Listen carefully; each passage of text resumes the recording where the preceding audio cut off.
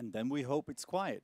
And it is quiet. Perfect. Welcome. Welcome all. Welcome to Pakhuis de Zwijger and welcome to the 20th edition of Housing. In Dutch, it's called Huisvesting.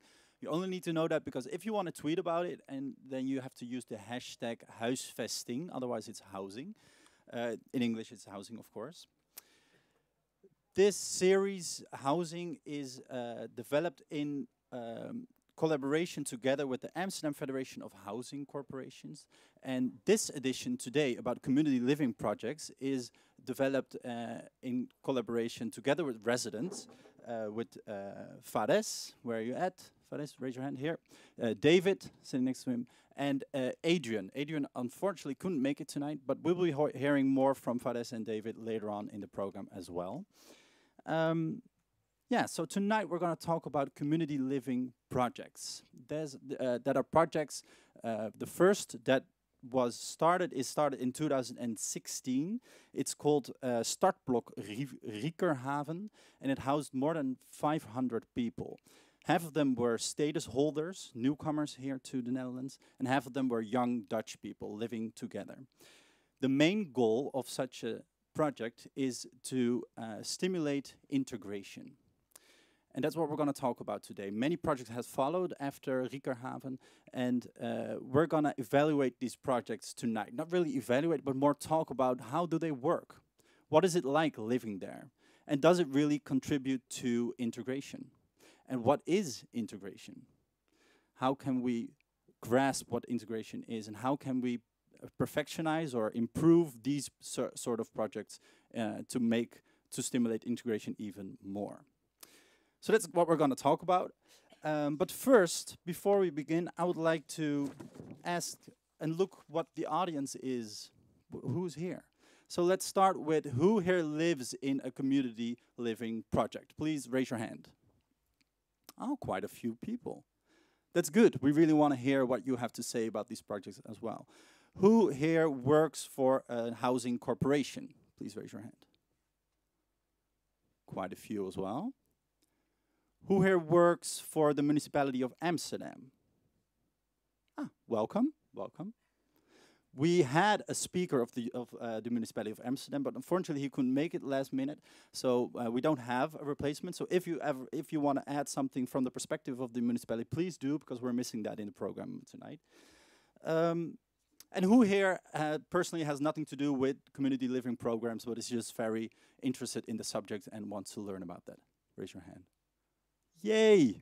Welcome you too, because of course we want other people to learn about these projects as well, and not only have the in crowd here in the room. This is also a program that is live streamed right now, so there are also people watching at home. That's why we all need to use the microphones. For everybody who wants to say something, we're going to use the microphones so that people back at home can hear us as well.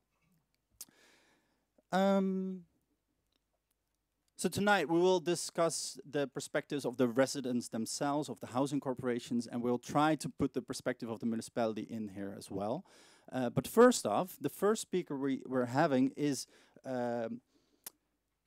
he is a manager at The Key, and he's manager real estate and development. What are you laughing? Oh, The Key, sorry, yeah. that was the English pronunciation, sorry. He's manager at The Key, and he's going to give us the perspective of the housing corporation itself. The Key actually was the developer of the first community living project, and he's going to talk about how did they come to make this project, what makes it special, the why, the how.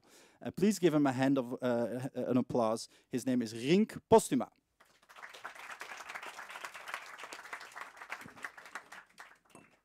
Ja, dankjewel. Ik heb afgesproken dat ik vandaag in het Nederlands praat. Ik ben geloof ik de enige die dat doet in het Nederlands. Maar dat is een beetje gekomen omdat ik hier bij toeval eigenlijk sta.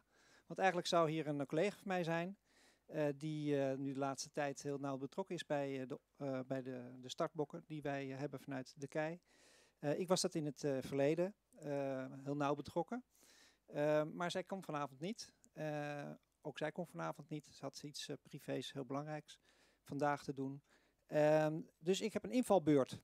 En ik gebruik ook haar sheets. En daarom vind ik het ook prettig om eventjes in het Nederlands te praten. En ik heb ook wel begrepen volgens mij dat er Heel veel mensen ook wel Nederlands verstaan. We zijn met heel veel Nederlanders volgens mij ook bij elkaar. En ook natuurlijk een aantal statushouders. Dus ik sta hier een beetje met toeval. En zo is eigenlijk Startblok Riekerhaven eigenlijk ook begonnen. Ook een beetje met toeval. Eigenlijk een samenloop van omstandigheden. Want Startblok Riekerhaven, dat zijn eigenlijk de oude woningen, de wooncontainers die wij hadden, of modulaire woningen uit de houthavens. Die op een gegeven moment na 15 jaar exploitatie in de houthavens ook daadwerkelijk moesten vertrekken omdat daar een nieuwe woonwijk kwam. En die woningen waren beschikbaar. En die konden eigenlijk nog wel een tijdje mee. En dat was nou precies op het moment, en daar zit in zekere zin dan de toeval in, dat ook de vluchtelingencrisis uitbrak en de gemeente Amsterdam naarstig op zoek was naar huisvesting voor statushouders. Want de gemeente had daar nog een hele grote opgave in te doen. Dus wij zochten naar een plek voor onze beschikbare wooncontainers om ze nog een aantal jaren door te exploiteren. En de gemeente had een huisvestingsvraag en die kwamen bij elkaar.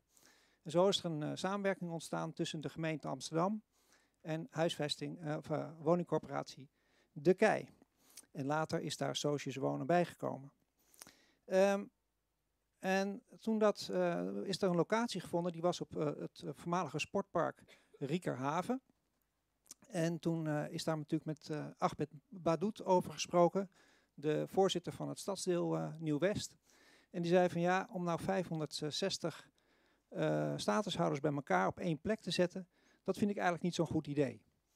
En laat nou de helft statushouder zijn en de andere helft Nederlanders. Dus daar was eigenlijk het concept om mee ontstaan om de helft Nederlanders en de helft statushouders bij elkaar te brengen. Nou moeten jullie verder weten dat, en dat is ook misschien wel weer toeval, De Kei een koers had bepaald in die jaren waarin we hebben gezegd, nou we gaan vooral voor woonstarters, voor jonge mensen gaan wij woningen beschikbaar stellen. Nou, vanuit dat perspectief is ontstaan dat wij jonge Nederlanders gaan combineren met jonge statushouders. Zo is eigenlijk dat idee van Startblok Riekerhaven, die menging van jonge mensen uit het buitenland, vluchtelingen en jonge Nederlanders, dat we dat gaan combineren. Dat is toch een beetje een andere aanloop dan, zeg maar net gezegd, we beginnen vanuit een perspectief om een woonconcept te introduceren, wat bedoeld is om de integratie te bevorderen. Nee, eigenlijk was het perspectief voor ons een huisvestingsperspectief. En dat moest een leefbaar huisvestingsperspectief zijn. Nou, dat was best lastig. Ik werd in de zomer van 2015 werd ik gevraagd om dat te gaan doen voor De Kei. En we zijn natuurlijk naarstig op zoek gegaan van, goh, waar hebben we nou zulke soort voorbeelden? In de stad? Nou, die waren er eigenlijk niet. In Nederland? Dat was er eigenlijk ook niet. In Europa dan? Was er eigenlijk ook niet. Dus toen zijn we eigenlijk op een gegeven moment zelf gaan nadenken, ja, hoe zouden we dat dan willen vormgeven? En toen is eigenlijk het idee ontstaan van, we hadden allerlei paviljoens, die moesten we eigenlijk vanuit de houthavens overzetten naar Riekerhaven, om daar nou 1 paviljoen voor de Syriërs te maken, en dan weer een paviljoen voor Nederlandse studenten, en dan weer een ander paviljoen voor Nederlandse werkenden, en dan weer voor mensen uit Eritrea. Dat is eigenlijk niet zo'n goed idee. Dus laten we nou maar all the way gaan. We gaan het complex maximaal mixen.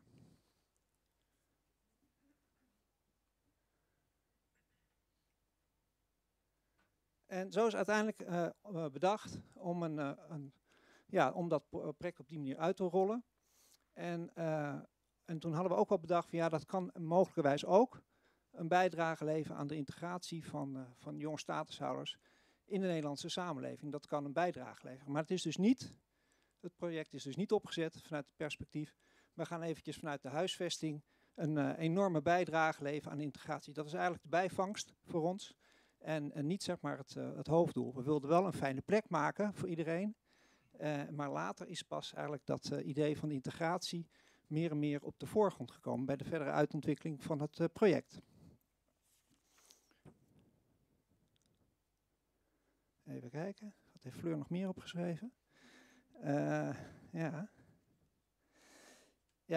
Bij de uitontwikkeling van het project hebben we op een gegeven moment bedacht, er moet een soort van concept onder liggen. Dus we hebben een manifest gemaakt. En dat is eigenlijk het moment in het project dat eigenlijk toch wel het idee van die integratie, dat zeg maar meer en meer op de voorgrond is gekomen. Dus toen is het woord community ook eigenlijk in de ontwikkeling betrokken. Dus dat zie je ook in het samenwonen in een community met allemaal jonge mensen met verschillende achtergronden. En hetzelfde doel, een goede start in Amsterdam. Dat was het eerste punt in ons manifest. En dat je dan een beetje op elkaar past. En dat je dan een netwerk vormt. En dat je elkaar dan inspireert. Dat zijn dan zeg maar eigenlijk, werd dat toen de intellectuele en misschien ook wel de drager onder het concept. En uiteindelijk moet het dan zo zijn dat na 5 jaar, want iedereen kreeg een jongerencontract voor 5 jaar, dat je dan na 5 jaar zover was dat je elders in de stad of daarbuiten een andere plek zou vinden en dat je dan je leven daar kon vervolgen. En dan staat er nog bij het 5e punt, rechtsboven, dat we het terrein dan ook in gezamenlijkheid gaan beheren. En wij dachten van het is niet voldoende om mensen alleen maar bij elkaar te zetten, ze moeten ook in gezamenlijkheid iets doen. En dat heeft dan te maken met het beheer. Want je kunt er wel 1 beheerder op zetten, maar ja, die kan natuurlijk nooit 560 mensen een beetje in de gaten houden. En we hadden echt geen idee van wat er zou gaan gebeuren. Of dat helemaal uit de hand zou lopen, of dat het heel makkelijk zou gaan. Daar hadden we eigenlijk helemaal geen beeld van, want er waren geen voorbeelden. En toen hebben we bedacht van ja, dan is het goed dat er mensen zijn die divers door het blok wonen, die dan daar ook een beetje daarin kunnen sturen. En waardoor we in ieder geval snel signalen krijgen als de dingen misgaan of dingen goed gaan. Dus we moeten vormen van zelfbeheer gaan introduceren. En zo op die manier hebben we uiteindelijk in een organisatievorm gekozen. En daar hebben we Socius Wonen bij betrokken, want die hadden daar ervaring mee, dat had de KEI helemaal niet. Inmiddels doen we dat wel. Renato zit hier in de zaal. Die is nu, zeg maar, die doet nu de aansturing van het zelfbeheer op Elzenhagen. Maar dat had de KEI helemaal niet. En daar hebben we de Socius Wonen voor ingeschakeld. En uiteindelijk hadden we zeg maar, in een organisatie ongeveer 60, 65 mensen betrokken. Die in het complex woonden. En die ook informatie naar voren haalden. En allerlei activiteiten en taken die normaal gesproken de KEI deed. Die gingen zij doen. En daarmee hadden ze dus een taak, ook in het project. En dat bevorderde ook de communicatie onderling. Althans, dat was de gedachte. Nou, hier is ongeveer de organisatiestructuur. En dat zijn de eerste mensen die in het zelfbeheerteam zaten. Ik denk dat er inmiddels in al deze mensen, of ze woonden er niet meer, of ze zijn inmiddels weer vervangen door anderen. Dus dat is ook een soort van vlottende groep. Maar wij hadden het idee van ja, dat gaat vast werken. En dat bleek volgens mij in de praktijk ook wel. Nou, we hadden dus 1 projectcoördinator. Er staat hier nog nu van de KEI, dat is inmiddels ook zo. Maar die was in eerste instantie ingevuld door de Socius. En daar waren een aantal projectmakers, die zaten meer op de leefbaarheidskant. En er waren dan weer gangmakers per gang. We hadden iets van 26 gangen met ongeveer 25 woningen per gang. Nou, per gang waren er 2 gangmakers, 1 statushouder en 1 Nederlander. En er was ook een terreinteam die hield het terrein dan op orde. Er waren de mensen dat was Fleur, die hier vanavond zou zijn. Die deed de communicatie. Dat deed ze overigens fantastisch, want ze werd overal gevraagd in de landen om spreekbeurten te houden. En niet alleen in Nederland, maar ook verderop in Europa. Want op een gegeven moment ging Startblok Riekerhaven een soort van viraal. Hè. Dus we hebben echt overal op zeepkisten en podia gestaan. Congressen toegesproken in Nederland, maar ook dus verder buiten. Ook zelfs de huuradministratie wordt door bewoners van de Startblok gedaan. Allemaal tegen betaling overigens. Ze krijgen allemaal daarvoor een tegenprestatie. Soms in een korting op de huur. En soms ook echt gewoon een loon. Nou, dan werd er ook een technisch beheerder met een klusteam. En die raakte betrokken bij Startblok Riekerhaven. Dus dit is eigenlijk de hele zelfbeheerkant van de Startblok. De KEI heeft dat nooit gedaan, vanaf Startblok Riekerhaven wel. En dat passen nu ook wel in meer reguliere projecten, passen we dat nu ook meer en meer toe. Nou, belangrijker misschien nog wel dan dat zelfbeheer, was voor ons het idee van zelforganisatie. Dat mensen onderling, bewoners, onderling allerlei activiteiten gingen organiseren. Sivaris hier in de zaal zitten voor een stichting actief van Riekerhaven. En die organiseren ongeveer 65 bijeenkomsten, vorig jaar alleen al. Allerlei verschillende activiteiten. Waardoor zeg maar, mensen met elkaar in contact konden komen. Er werden feesten georganiseerd, filmavonden. Nou, ik heb natuurlijk wel een paar meegemaakt, maar lang niet alles natuurlijk. Op een gegeven moment raak je ook weer een beetje op afstand. En dat is ook goed. Maar dat deden de bewoners zelf. Dat is eigenlijk veel beter nog, of belangrijker misschien nog wel, dan zelfbeheer. Nou, wat zijn dan de basisingrediënten? Voor nou misschien nog één ding nog aan toevoegen. We hebben de jonge Nederlanders ook geselecteerd op basis van motivatie. Dus eigenlijk niet zeggen van nou, je bent woningzoekend. Maar nee, ben je ook geïnteresseerd in dat community living concept wat we hebben verzonnen. Wil je daar eigenlijk wel wonen? Of sta je bij toeval bovenaan de lijst? En wil je om die reden dan daarvoor in aanmerking komen voor Startblok Riekerhaven? Dus we hebben uiteindelijk op motivatie mensen ook geselecteerd. En eigenlijk hebben ze zichzelf geselecteerd, want ze moesten gewoon eerst zich inschrijven. Moesten ze nog een enquête invullen met de motivatie. En er kwamen natuurlijk allerlei voorlichtingsmomenten. En als je er geen belangstelling voor had, en je kwam uiteindelijk wel ingeschreven, maar je kwam niet, dan viel je gewoon af. Dus op die manier selecteerde je jezelf eigenlijk. Nou, en op die manier kregen we dus ook wel een gemotiveerde groep jonge Nederlanders, tezamen met jonge statushouders. We hebben ook nog een heel introductieprogramma gedaan. Misschien wel een beetje achteraf gezien wel te veel. 3 introductiedagen, hele dag georganiseerd, heel spannend, vooral ook voor ons. Van goh, hoe gaat het dan? Dat is natuurlijk ook de eerste keer dat je zoiets doet. Allemaal prima verlopen, maar misschien had het ook wel wat sneller en wat praktischer gekund. Volgens mij hebben we het Elzenhagen ook wel wat in kortere tijd gedaan. Nou, wat zijn dan de basisdingen voor een community? Is dat er een platform ontstaat, digitaal, dus dat je elkaar ook kunt vinden. Dat de communicatie en de participatie op orde is. En dat je een gezamenlijk doel hebt. Misschien kan dat nog wel wat sterker. We hebben net het manifest gezien. En ik denk dat daarmee ook wel het gezamenlijke doel ook wel geformuleerd is. Ja, en dan moet je het uiteindelijk ook met elkaar ook wel echt gaan doen. Hè? Dus wij kunnen het wel verzinnen. Achter het bureau hebben we ook gedaan. Maar uiteindelijk moet je, en we hebben het ook wel een beetje getest. We hebben ook destijds ook een klankbordgroep ingericht. En gevraagd van, goh, zijn dit de goede ideeën? Dat waren ook jonge mensen, ook met statushouders erbij. Nou, een beetje gespiegeld, maar uiteindelijk moet je het gewoon in de praktijk doen. Dus wij kunnen het wel verzinnen, maar de mensen die in die startblokken wonen, ja, die moeten uiteindelijk, die kunnen uiteindelijk die integratie op gang brengen.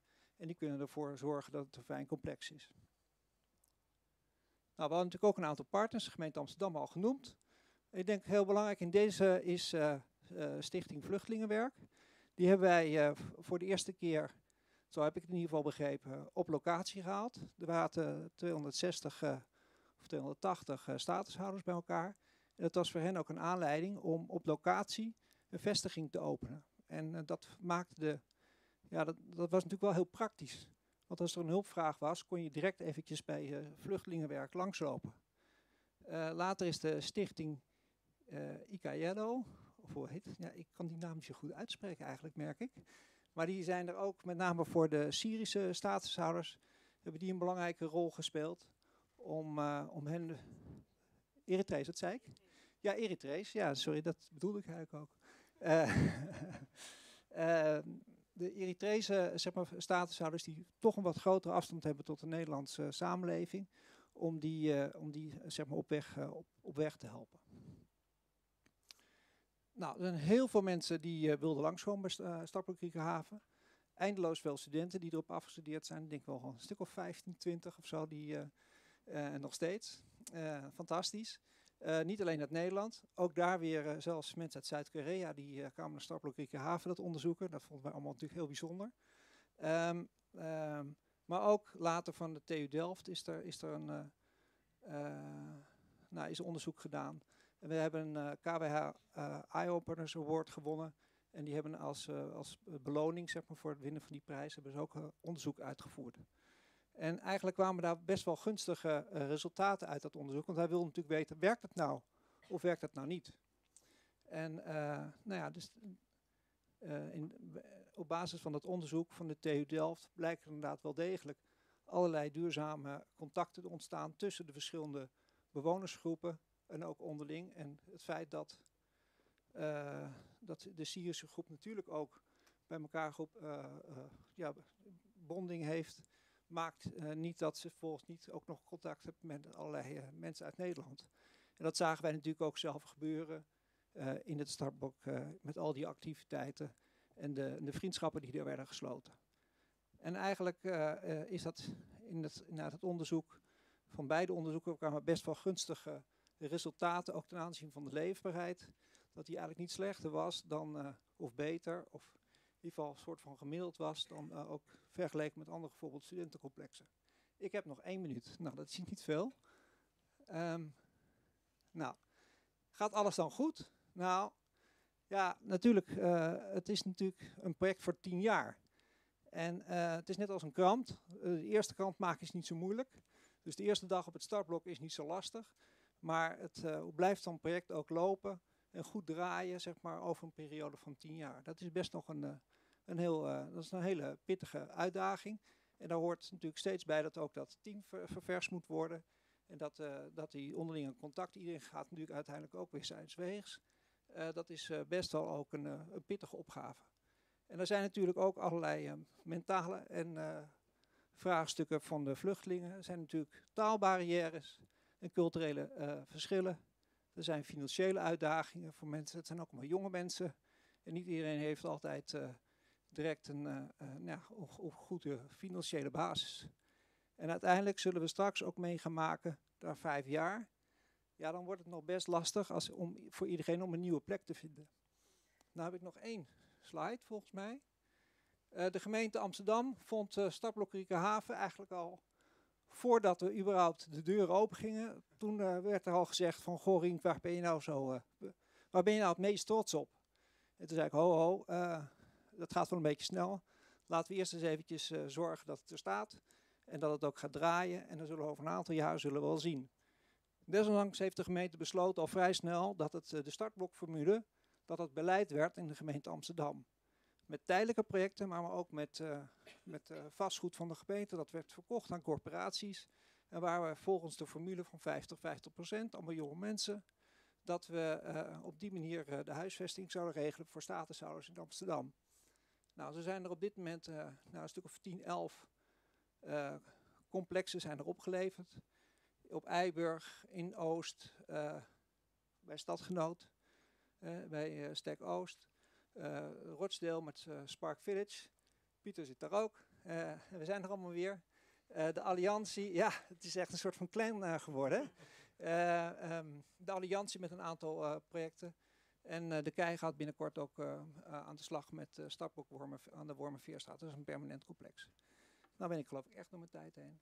Nou ja, dus dit is dan zeg maar het programma voor vanavond. Hè. Dan ga ik weer lekker in de zaal zitten. Dan heb ik mijn invalbeurt gehad. En dan ga ik lekker luisteren van hoe het nou uiteindelijk in de praktijk allemaal is geworden. Dankjewel. Je mag nog heel veel blijven staan, want ik wil nog even een vraag stellen. Ja. Ik doe nog even de vraag in het Nederlands en zo meteen switchen we naar het Engels. Rink, ik was wel benieuwd, is het nou eigenlijk gebruikelijk dat een woningbouwcorporatie ook zo zich bezighoudt met het sociale aspect van wonen? Nou, we worden er wel op bevraagd. Natuurlijk niet, dat is niet onze primaire taak. Onze primaire taak is natuurlijk huisvesting verzorgen. Ja. Maar dit was wel een hele bijzondere opgave natuurlijk. Waar wij niet van tevoren zeker wisten of dat nou allemaal zo in één keer helemaal goed zou gaan. Dus het had wel onze volledige attentie en aandacht. Van we moeten hier meer doen dan normaal gesproken. Ja. Ja. En dus daarom hebben we wel een heel omlijstend programma ook gemaakt. Hè? Ook met die introductiedagen, met een andere beheervorm. Ja, dat is dus echt wel heel bijzonder geweest. Ook voor onze organisatie. Hebben we ook veel van geleerd. Ja. Is er nog iets wat de andere corporaties die ook aanwezig zijn misschien willen toevoegen aan dit verhaal? Kijk jullie even direct aan, heren. Bedankt voor het uitvinden van het concept. Ja. Ja. Zijn er nog vragen voor Rink uit de zaal? Are there any questions from the room? Ja, wacht even, ik kom naar je toe. I'm going to ask in English. Can you tell a bit more about the funding of the corporations? Is that public or private, or how does that work here? Something in between. It is public and private. We are private organizations, and we are funded in the years ago by public money. Yeah. it is. Does that answer your question? No. No, right? Technically, yes. Yeah. But then next question is, what impact do you think that has had in this project? Would it have been possible without public funds? Well, I don't know. I don't. I have not found any other projects funded by private partners in the city or in the Netherlands. I don't know. I don't know that. Do I see you want to answer? Or Well, these projects are also. sorry, could you please first say who you are, what you work for? Jan-Willem Stadgenoot Housing Association. These projects were also subsidized by the municipality of Amsterdam, and I don't think that it was possible without that subsidy. So most of it was paid by our own funds, but also from the municipality. So it definitely plays a big role. Yeah. Thank you so much, Rink. Please give him a hand of applause. Round of applause. I already said that the municipality is not here tonight as a speaker, but we did want to give you some information that the municipality was planning to share with you. So we're going to look at some of the parts of the policy that the municipality has developed for status holders and what that means. So when we look at the status holders here in Amsterdam, most of them come from Syria, Eritrea, Ethiopia, or Iran.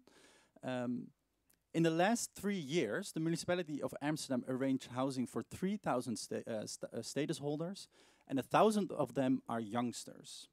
That's no coincidence, because the municipality of Amsterdam actually has a lot of housing for one-person households. So that means that most young people that come alone will have a place here in Amsterdam as well. There is more. Most newcomers are between the ages 18 and 26, as I said before, one-person households again, and 79 exist of one-person households. And what's interesting is that the arrangement of the assignment of status holders and their housing is done by the organization COA, Centraal Orgaan Opvang Asielzoekers. And they assign the status holders to a city or municipality not of choice, mostly random, but they do keep in mind if you have a work opportunity in a city or a municipality, or if you have studies somewhere, if you have family living somewhere, or if you have medical requirements that need you to live somewhere. And I'm looking at the municipality, yeah, I'm saying it right.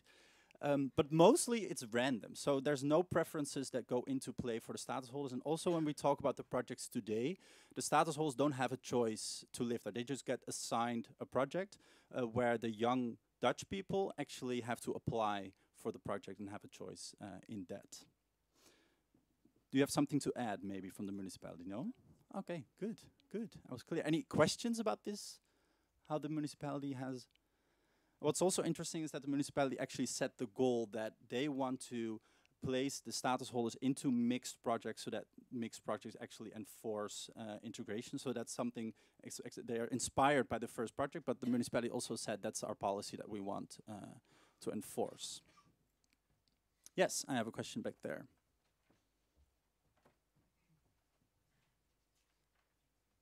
Go ahead. Hi, I'm Rezan. I'm from Syria and I live in Amsterdam now. Thank God. It was a long process. Thank you. But the question is there a plan on changing this policy on random choosing, or is it going to be like this forever? Good question. Anybody knows the answer here in the audience? I haven't heard of any plans to change this, actually. No, I'm looking at the municipality that I know that is here, and they're saying also no. Yeah. Sorry. As far as I know, there is no discussion on whether you could change the system on a national basis, because they really want every municipality to take their own share of the number of people that are assigned a status. And then when you have been assigned with a specific municipality where you can go and live, Then there is the system of random placement. This is for everybody that has an urgency. So people that have an urgency that can have advantage and priority on other people to find a house. Always these people are assigned a house. They have no freedom of choice. And what kind of urgency are we talking about? It could be that you're homeless with lots of mental other problems. It could be status holders. It could be people that have domestic violence problems. There's a lot of different reasons why people can get an urgency for social or medical reasons as well. But all these people, all these target groups are assigned a house. They have no freedom of choice. What's your background that you know this? I'm the director of the Federation of Housing Associations in Amsterdam. Okay, perfect. Thank you. That makes sense, yeah. Okay, we're going to move on to the next part. And this is actually a part that we're going to hear about the experiences of living in these kinds of projects. So I want to invite 3 residents that actually currently live in one of the projects that you just saw on the map. Please, Caspar Koolmees, Paula Smit, and David Al-Bilal. Give them a round of applause, please.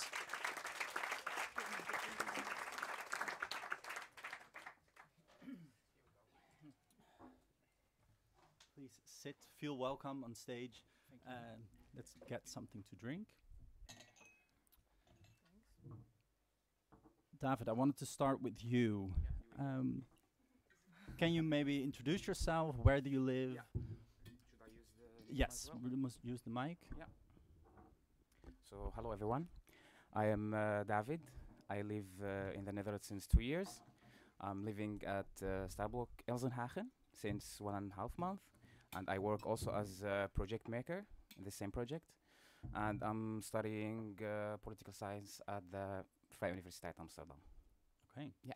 And you're saying you're a project maker. What does that mean exactly? So your responsibility actually to for brandveiligheid, which is like for fire on the English, security. yeah, something like this, and to make sure that everything's going well in the project and nobody have any problems, and yeah, to make sure like this. And as I said before, as a status holder, you don't have a choice to live there. Is that the way it went for you as well? Did you get assigned to this? Well, actually, before that, I lived in NDSM Werf. Yeah. It's like a project approved by Rochdale Association. So I get this house like an offer and bidding from Gemeente Amsterdam because they will move this place. They will replace with new buildings actually. So I get this offer from the Gemeente Amsterdam. And what did you expect when you started living there and you heard this is a community living project? Well, actually, to be honest, I was not like so many optimistic because I didn't have like an good experience since I wasn't in NDSM. But actually now I can imagine myself living out Startblok Elzenhagen. Yeah, we have amazing environment, people. Like sometimes if I didn't see my neighbors every day, like I call them, guys, where are you? I missed something actually. So I think like this kind of project, and especially Startblok Elzenhagen, is like a successful example for integration and for status holders as well.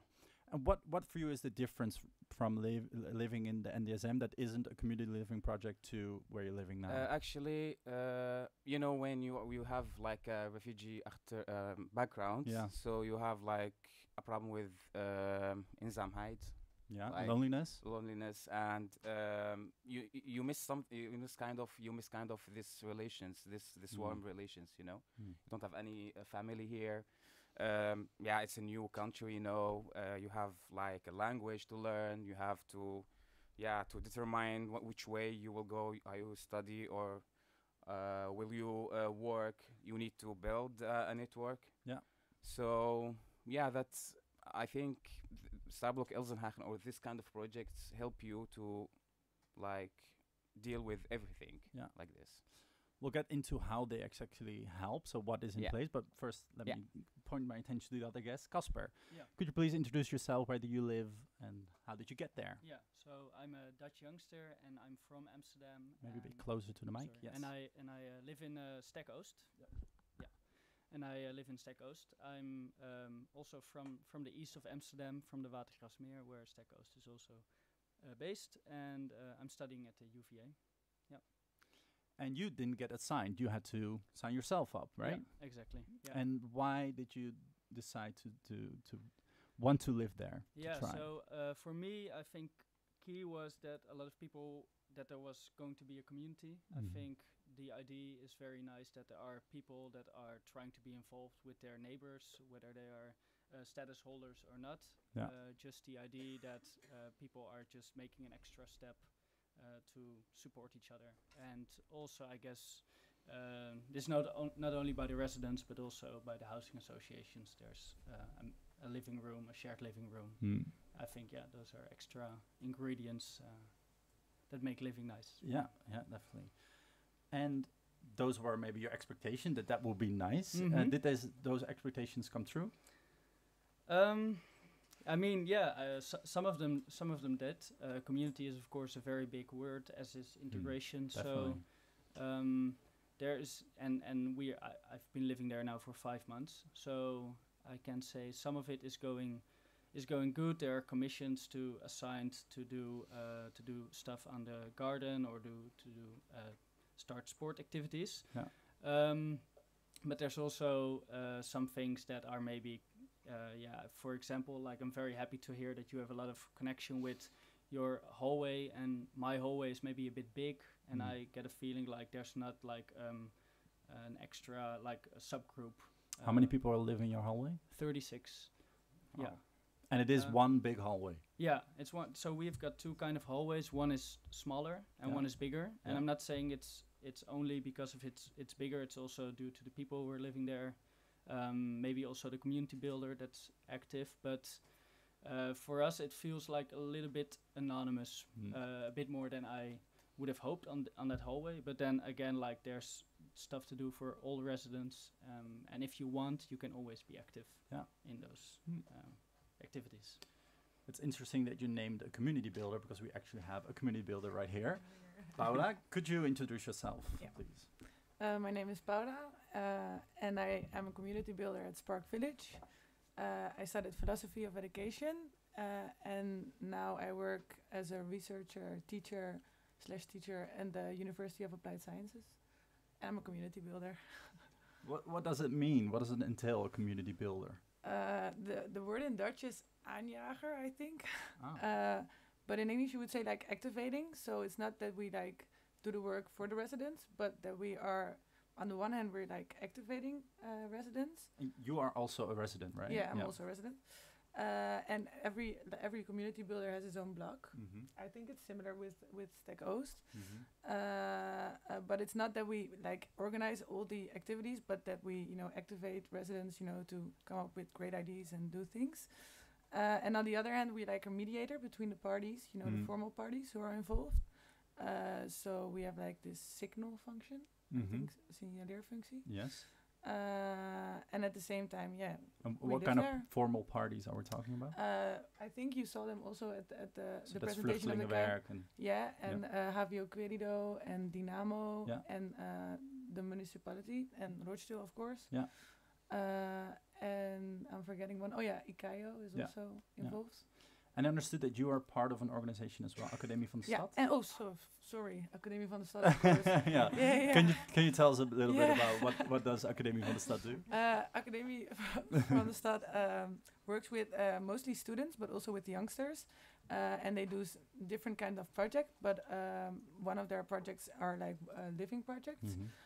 So not only with refugees, but also with other communities who have this question, so for example, connection or other questions.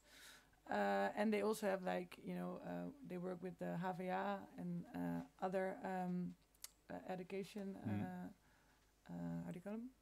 Universities and stuff. Yeah. So very interesting. So I think something like that. Academie van de Stad is also in the room. They're there. All there. Do you guys know each other's projects as well? Did I know your project, and your project not so good. I don't know the both. No? Okay. I know that, But it's interesting, because then we have the different perspective of all the projects. What would you say works well? And then mostly I want to talk about the community part, the more integration, development, so the social part of the projects. What would you say is like really working well? Maybe I can. Yeah. Yeah. Go on. Actually, what I noticed, like in Startblok Elzenhagen, the first, well, we are like 2 months is not like, you know, you should give it time sometimes. Yeah. But like for the Dutch guys, like they are so busy with study, you know, if you suggest like an activity or something, okay, we are so busy with the study, with work, and yeah, especially here in Amsterdam, I can imagine that as well.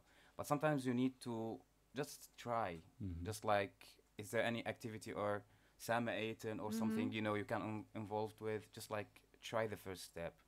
And you give also the person who in front of you, like, the space also to explain himself as well. Yeah. So I think, like, how we call it this? Do the first step. To take initiative? Yeah. Just do the first step. And when you take initiative, is it a WhatsApp group? Is it that you go from door to door to ring the bells? We have actually really effective or efficient structure. Like we have also Facebook page and Facebook group. We have like we are in contact with all makers in WhatsApp and emails as well. Yeah. So everybody here knows if there any activity or something like this. So just like do the first step. Just take like initiative. So with like the integration which be from the both side, you know, Mm-hmm. because as well as the status holders like see this as a new thing, should also the Dutch guys as well doing the first step. Yeah. And do you see difference between taking initiative from the status holders versus the local Dutch young people? Well, I can sometimes give an excuse for status holders because, you know, it's something totally new for them. Of course. It's like, God, it's like something new. How can I handle it? Yeah, I see many difference. So that's why, like, the first step more the Dutch size, you know, the Dutch guy's size. Yeah. That's my perspective, actually. Go ahead. Yeah, in a way, like Dutch people chose to live there, so maybe you can address that. I think also, like, next to initiative, also it's important to show like it's a very low threshold to get involved. So just like show people that it's very easy to just show up. You don't even have to like start. You don't have to make an appointment. You don't have to come up with an idea to go to do an activity, to have a new activity, but you can just like show up. And I think if people know that it's like that easy, if you made that first step once, then you know next time it's going to be easy as well. Yeah. So is there a threshold at the beginning for people to start coming to the first events? Of course, I mean, it's personality. Some people are busy. Some people make up excuses for themselves why they cannot come. Yeah. But so there. Yeah, I do think like in the beginning, because we housed in 1 month and everybody at the same time. So in the beginning, like it's very easy to say like, okay, we're gonna do this together, and all the noses, you know, the same side. But to make it sustainable, that's really nice to do because you're really occupied with it. But at the same time, it's like a really big challenge. Yeah. Because everybody, what you said, is really busy. So for example, I always bike, you know, through Science Park, and you see like the student clubs. They come together. I already told you this, but they come together because they're already connected before they made contact because they have this mutual interest. But this community is made out of diversity, like cultural, but also what you say, personality and stuff. Yeah. So you see, like people have their own life, very busy. You know, we have this society that wants everything from you, and at the same time, they're coming, you know, newcomers who also have like this big agenda with things they have to do and training they have to follow. So, and then the social part on top of it, you know, to make a coherent whole out of the community, that's really challenging. But at the same time, there are a lot of possibilities. So, like within this society, I think it's a really good way of integration. Yeah. To integrate, sorry. And for the people that maybe don't know these projects, it might be quite hard to actually picture what happens there. Is it just people living side by side, or what?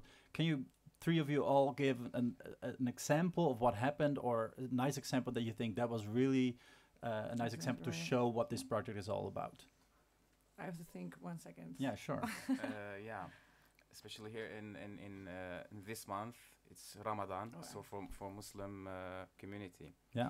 Like there is a group of yeah, statusholders and Dutch guys, they have like an open table, and they invite like if everyone like want to share this iftar table, he is welcome.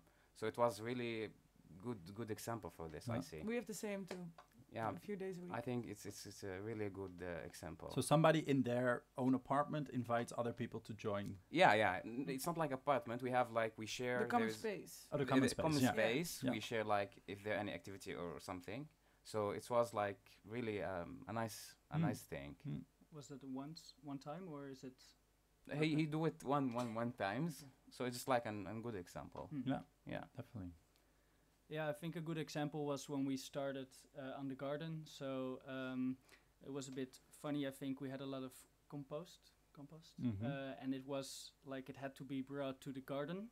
And we were joking a bit like, why did they not like just drive it there instead of like 50 meters from there? But I guess it was like a good way of they did it of on getting, purpose. getting to know each other. Yeah, starting community. Yeah. So, but that was fun. I mean, we did it with like 30 people to move it, and then like to divide everything, and then we had Eastern lunch together afterwards. Yeah. Nice.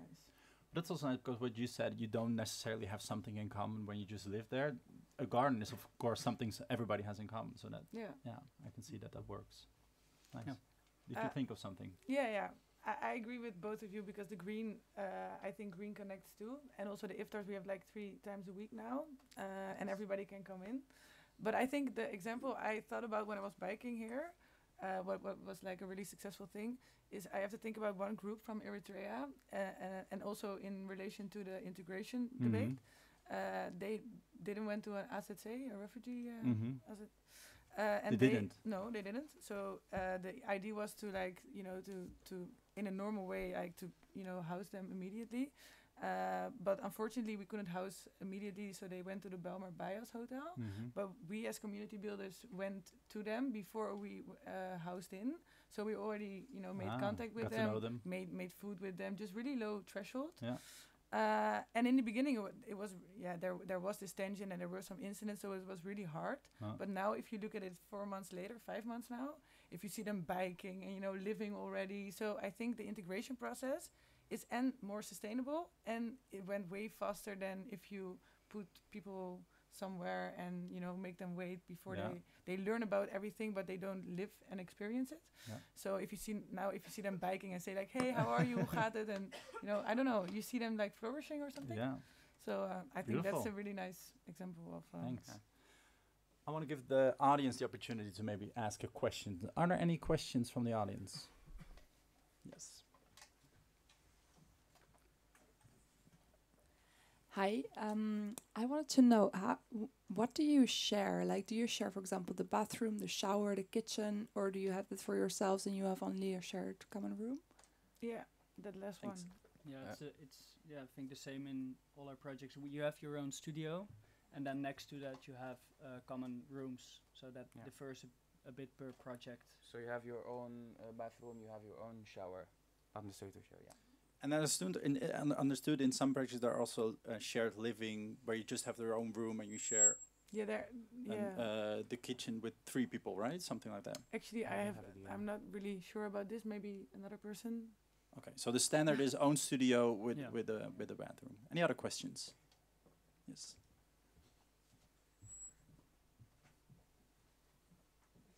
As a Dutch youngster, how do you know about the project? I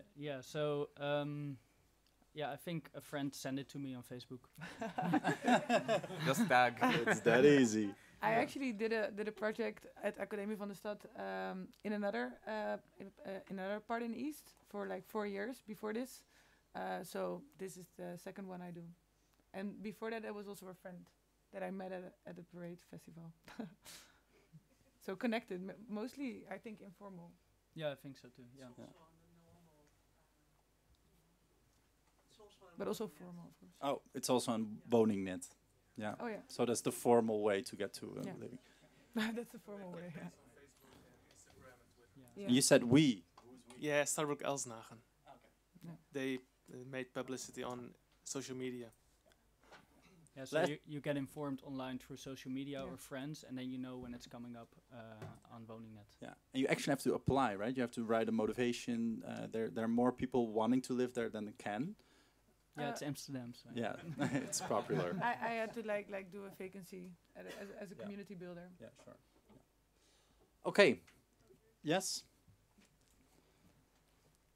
Could you maybe tell something about any weaknesses in the project? What can be improved? You want to get to the juicy stuff.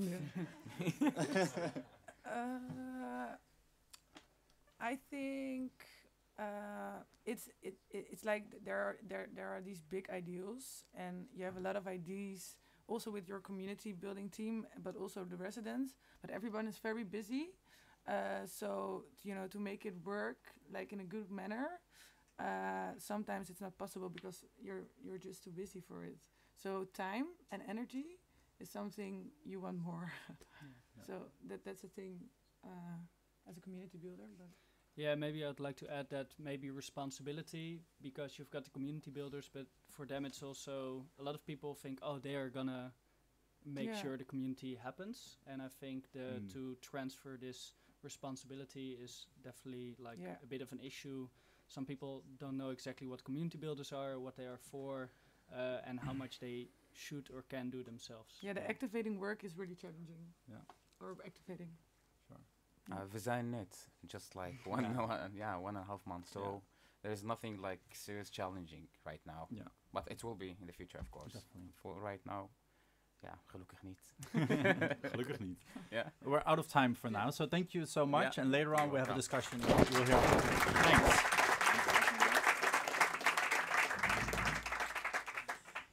And to really compare the successfulness or maybe what doesn't go right in these projects, we also need to have the perspective of somebody that entered the Netherlands and didn't have the opportunity to live in a mixing community like this. So that's why we invited Mohamed Badran to come here and to speak us. Please come on stage.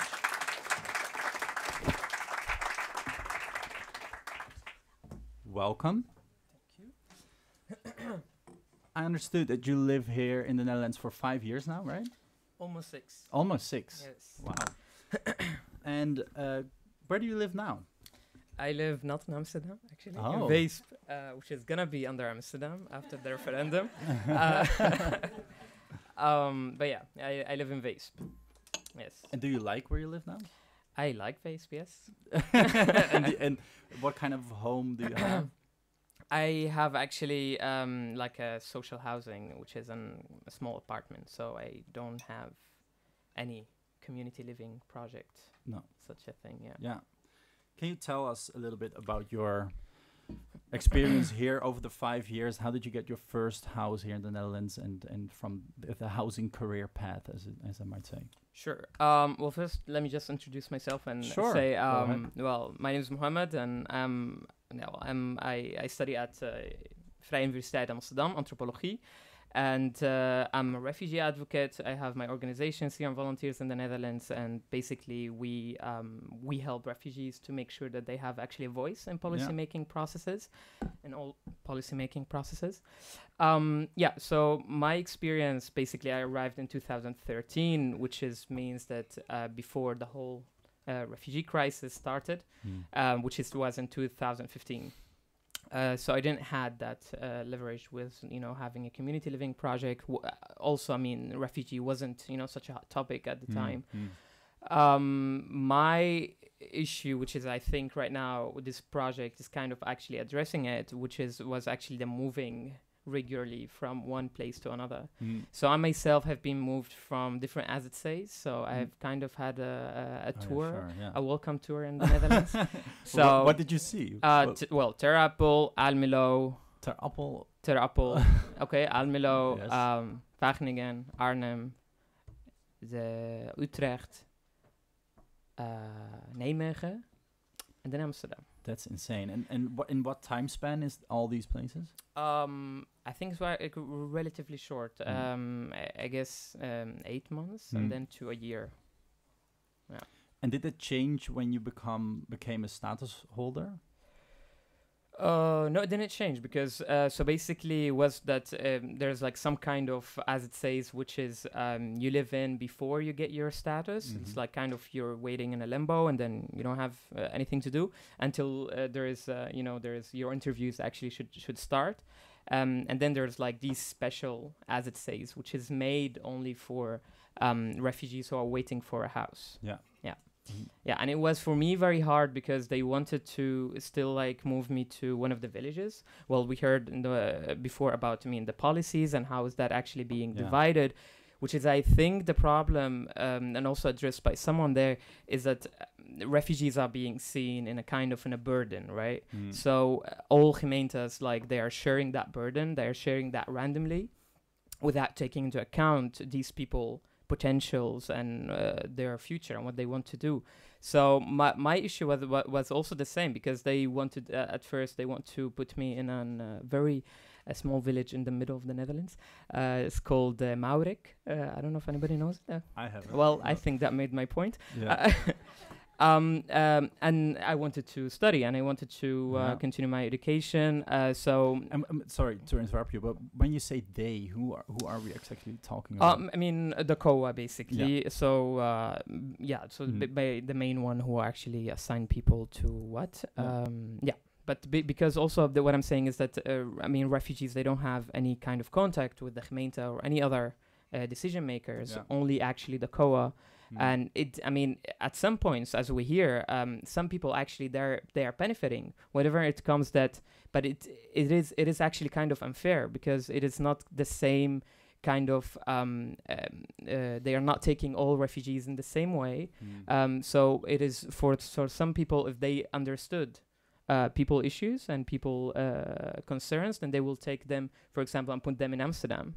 But others, they will like, okay, we will just ignore your wishes, and then you're just kind of end up in a village. And what would make the COA understand someone's issues and what not? There is no specific criteria. That's what I'm saying. So you mentioned about the work thing, but that's also unlogic because if you are just arriving to the Netherlands, you wouldn't have a contract, to move to a city, or you wouldn't be accepted in a university because there's a lot of problem, which is your diploma is not accepted. Then you don't have an access to education, university, so you can't actually prove that you want to continue your future here. Especially not when you're not a status holder yet. Yeah. Right. And it's also interesting that you said they don't keep account of the potential that you have. What do you mean, especially with that potential as a refugee or maybe a status holder already? Well, potentials, I mean talents, but also your qualifications. So basically, whether it is a diploma, whether your skills, the things that you would like to continue with it. One thing that was mentioned when the presentation was given by the Kai, right? Okay. Yes, you did it better than me. It was the challenges, and understood that the project at the beginning wasn't really addressing integration, and right now we are going to discuss what is integration and what is not. Yeah. It would make sense to also focus on if it's going to address integration, then in what way would that be possible? And for example, if we are, my integration for me, it is that you be able to participate and contribute to the society. So how could such a project be focusing on such a thing? Yeah. Or how can we address refugees to go beyond the word refugee, to address them as an active agents in the society? So not a burden, but actually something that can... Exactly. Yeah.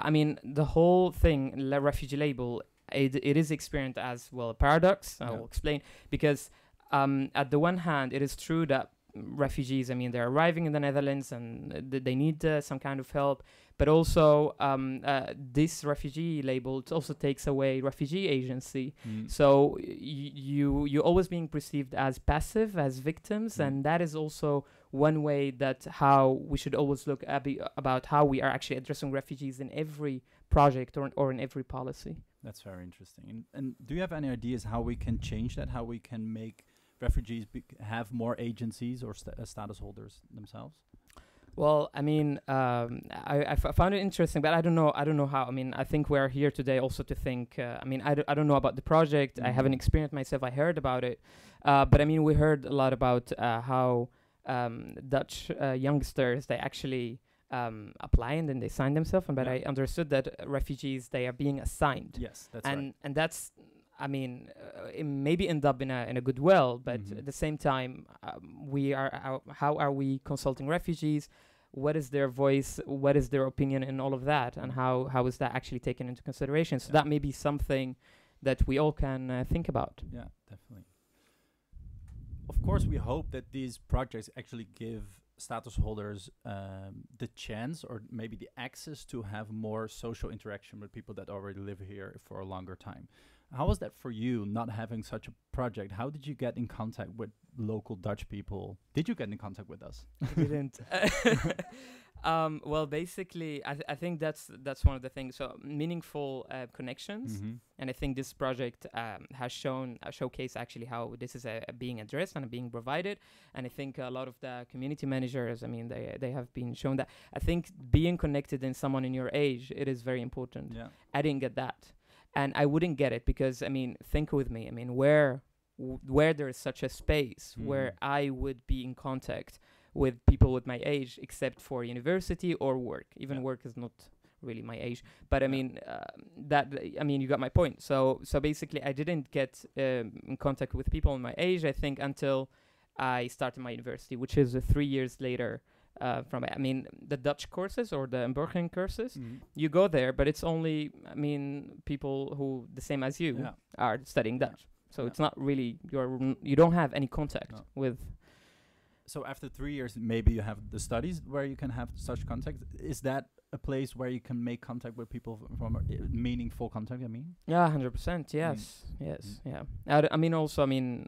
Well, my work provides me with a lot of contacts, but yes, university. And then, of course, it's interesting to think about if housing maybe is that place. Is housing the place where you can create meaningful content? What do you think? I think yes. I think if, as I said, if we want policies, housing policies that actually addressing integration, then we should look about, such projects. A very good example, actually, I was this morning in Wageningen. Together we were doing with places. Yes, with the gemeente, and there's a very actually good example that one gemeente they started to implement kind of intakes. So because of the new law that is coming in the coming 2 years about integration, and the whole integration policy is going to be changed. It was called PIP, which is persoonlijk plan, integratie en participatie.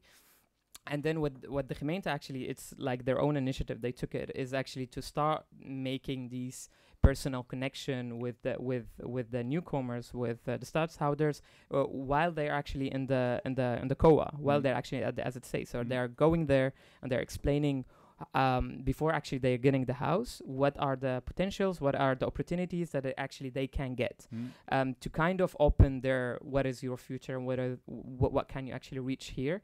And I think these kind of examples that can actually be implemented and repeated everywhere. I think this project is very good, but it's also it's kind of making, again, I'm addressing maybe the random, but also the unfair about who will actually get the chance to live in such a place and who's not. And I think more of these projects are needed in other cities than actually in Amsterdam. It's good. Amsterdam always give good examples, but I think it's also the idea, how can we take these examples and implement it and as best practice? Hopefully they're watching the other municipalities. I hope too, yeah. Are there any questions from the audience? Yes, I see one immediately.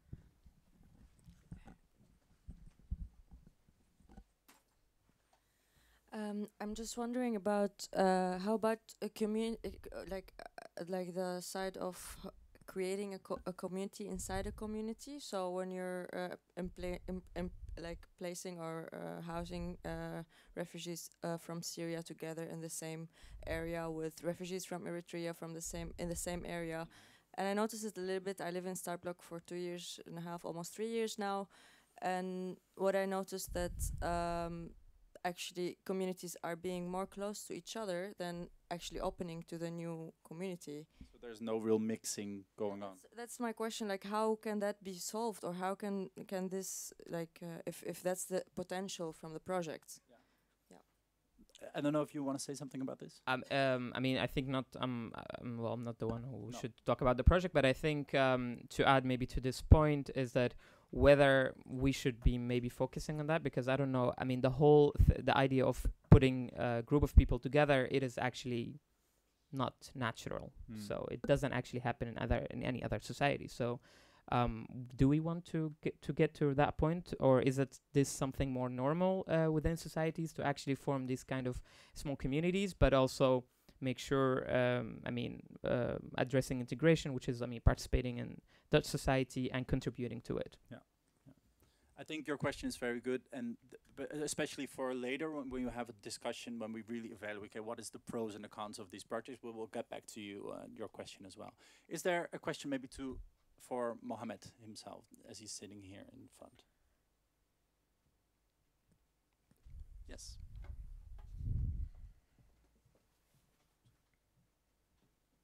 What were factors for you to find connection or integration with Dutch people?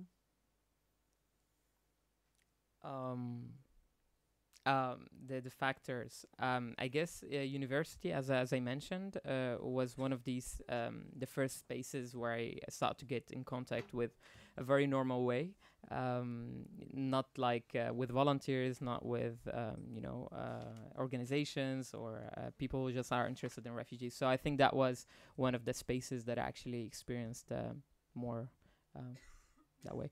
Maybe I can add one more thing. Yeah, sure. Maybe something I forgot is that because I mentioned there was mentioning about the culture differences and barriers and how that can be managed as a challenge, and I think it's also to take into account how there's a lot of refugees who came 5-6 years or 3 years that are actually right now kind of like sleutelpersoon, like the key for the community. So actually they can be part of maybe a community manager, and then we saw David. I think that's a very good example. But I mean, how can we take more of these examples who are actually they were refugees, they know all the challenges and the experience, and then put them in a place where actually they can contribute. Yeah, perfect. That's it for now. Thank you so much.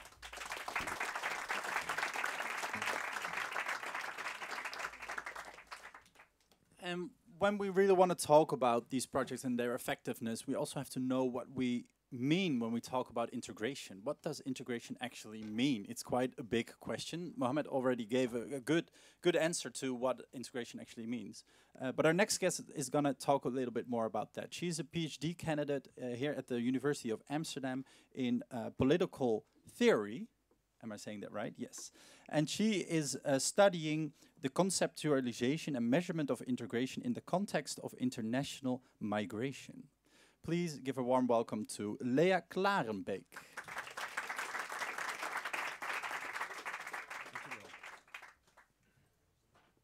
think I'll sit. Yeah. Okay, that's a lot of light. Thanks very much for inviting me here. I'm really thrilled actually to be here, and I'm really happy that the organization and the program makers also decided to spend some time on this question of what integration actually is, because if we want to know if policy is successful, and if we want to know if we want to evaluate these kinds of projects on integration, you kind of need an idea of what it is that you're looking for, what is it that we want to get out of this. And I started my dissertation on the question, what is integration, 3 years ago, and I've regretted it many times. Because it's such a political term, and it's so loaded, and it's taken on so much political salience, and it's used and abused massively. And I think there's an increasing amount of very problematic understandings of integrations that are being used based on xenophobic, racist, or other very problematic assumptions. And so when giving a talk on what integration is, it becomes very tempting to start trying to rebuke all these understandings of integration, mainly talking about what integration is not. So I was writing my talk, and I was writing down all my angry sentences. And at one point I was like, you know what? No, I'm gonna stop doing this because it's also very limiting in a more positive project of what is it that we do want. So I'm gonna try to stay away from the more mainstream political understandings of integration, and I would kind of want to invite you to do the same. So I'm not going to talk about integration in terms of integration policies such as civic integration tests. I'm not going to be talking about that at all. I will stay away from trying to analyze political claims of cultural adaptations, of the idea that there is this set of typically Dutch, progressive, liberal values that newcomers need to be taught. Because I think that we're here together with people that are actually looking for ways to, you know, to think about how do we accommodate difference and how do we. I'm hoping to have a more constructive talk for you. So I'm going to be talking about 3 main questions. The first is, what is an integrated society? The second is, what then is an integration process? And the third is, who needs to do it? So who needs to integrate? And being a political theorist, I like to keep things very abstract. So I am not talking about one particular national context. I'm not talking about integration of refugees specifically. I'm going to be talking about integration of different groups in general, basically. So when talking about what is integration, I think a good starting point is to think, what would we consider an integrated society? When do we think that integration is finished? And I was wondering if you have some preliminary ideas on this. Who has an idea of how would we know it when we see it? How would we recognize an integrated society?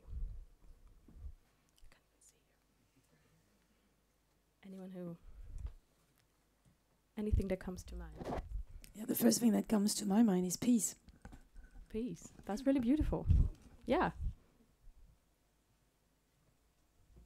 I think that absolutely. I would say everybody can participate in society. Participation is a very it's what Mohammed just mentioned as well. Talking to your neighbors. Okay, so something with like social interaction or contact. Maybe people trying to find common ground. Trying to overcome difference.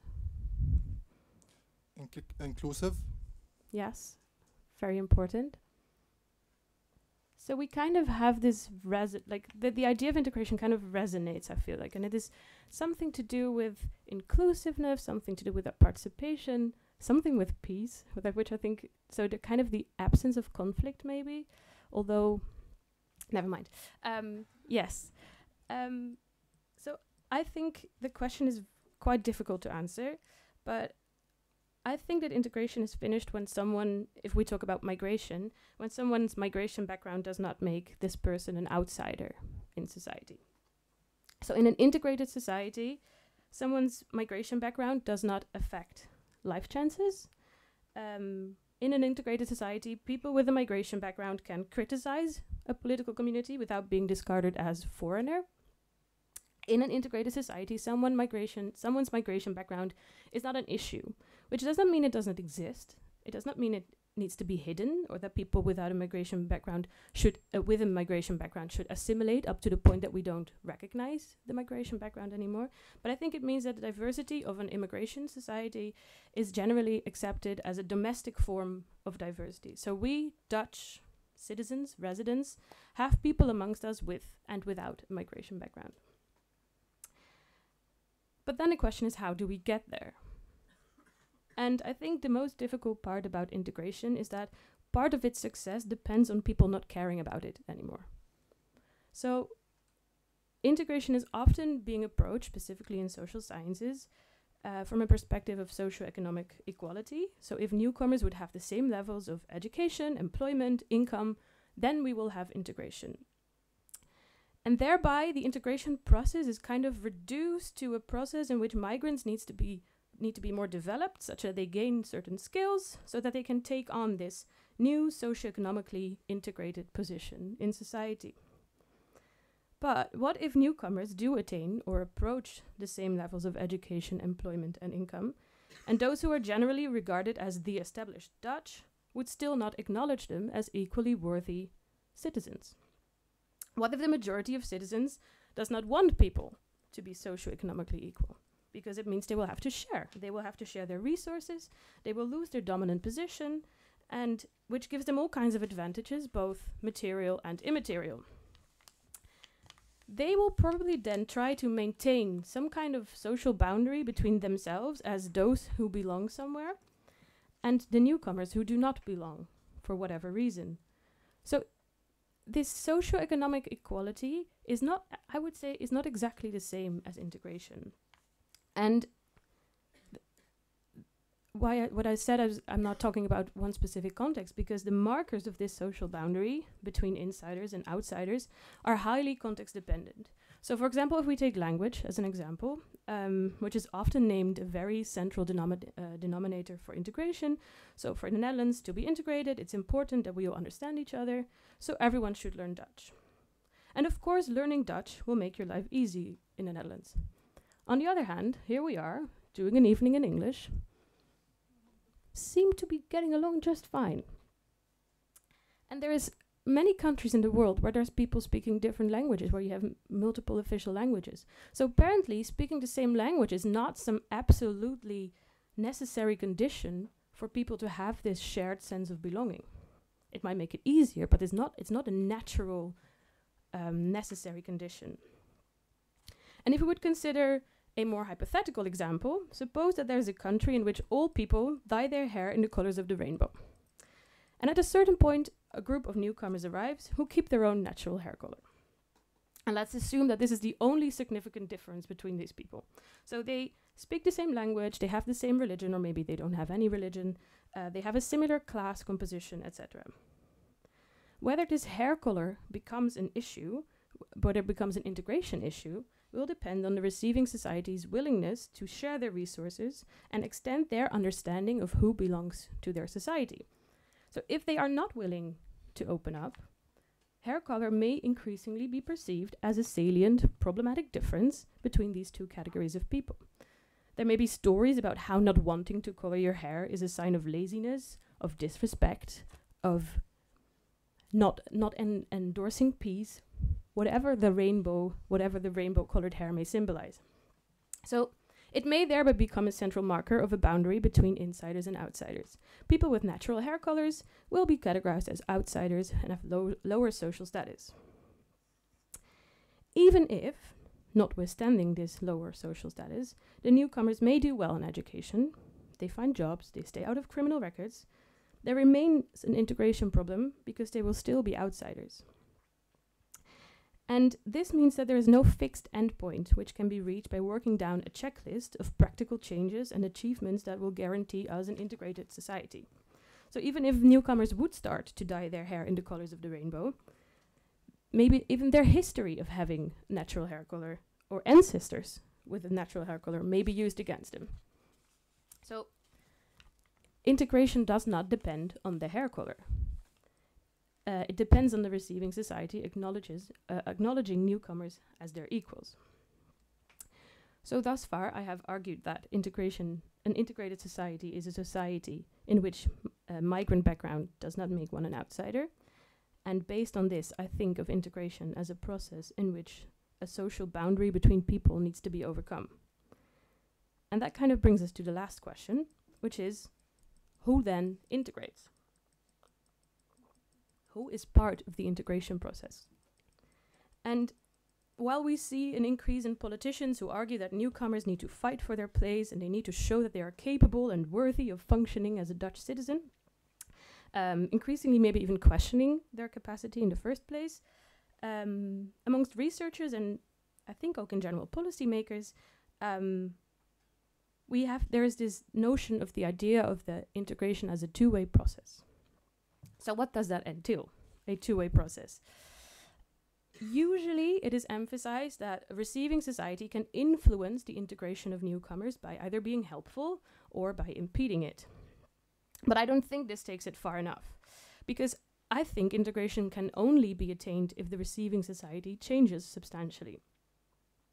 And as long as the receiving society does not go through this change, migrants can change as much as they like. They can learn a new language, they can gain skills, they can vote in national elections, they could change their names, they could convert to a dominant religion, they could try to cover up their migration background, but there's nothing they can do that will ensure that integration will happen, that they will be accepted.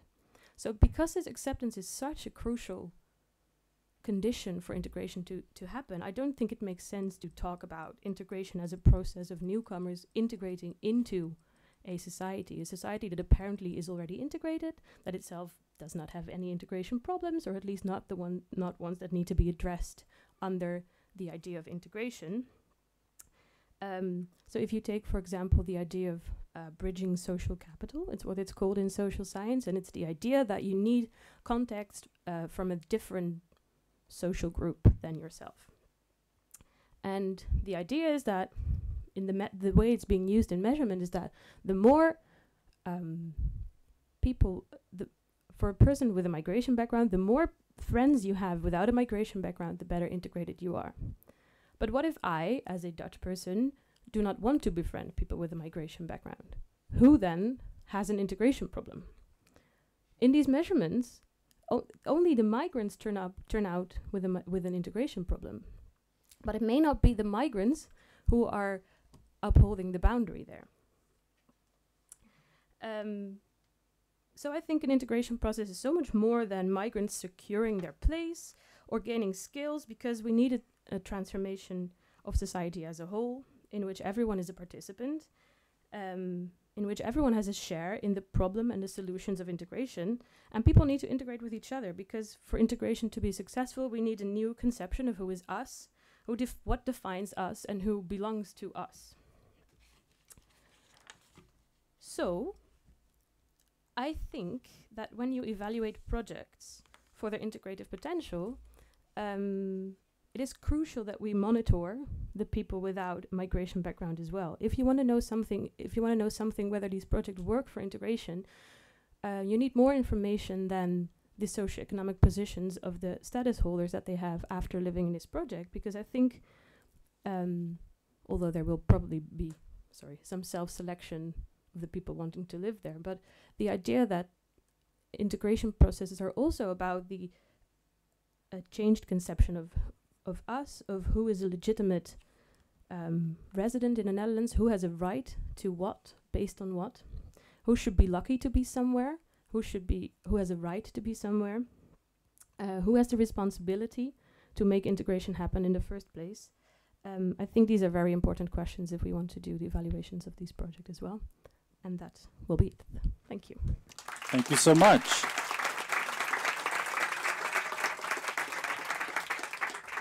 Wonderful. Thanks. Are there any questions for Leah? Yes. Well, for the language, well, I know it's a language. It's a way for communicating between people. Like you can in English, French, with gebarentalen or whatever. But do you think like the language is more like an identity for a society? Like, is that easy maybe for any society? Just like ignoring the language and ignoring the because the language sometimes like culture as well. So like ignoring the language and just like use another language, is that okay for any society maybe? And the second question is how much you give the integration policy now from 1 to 10. How much you give it? Like yeah, rate it. Oh God.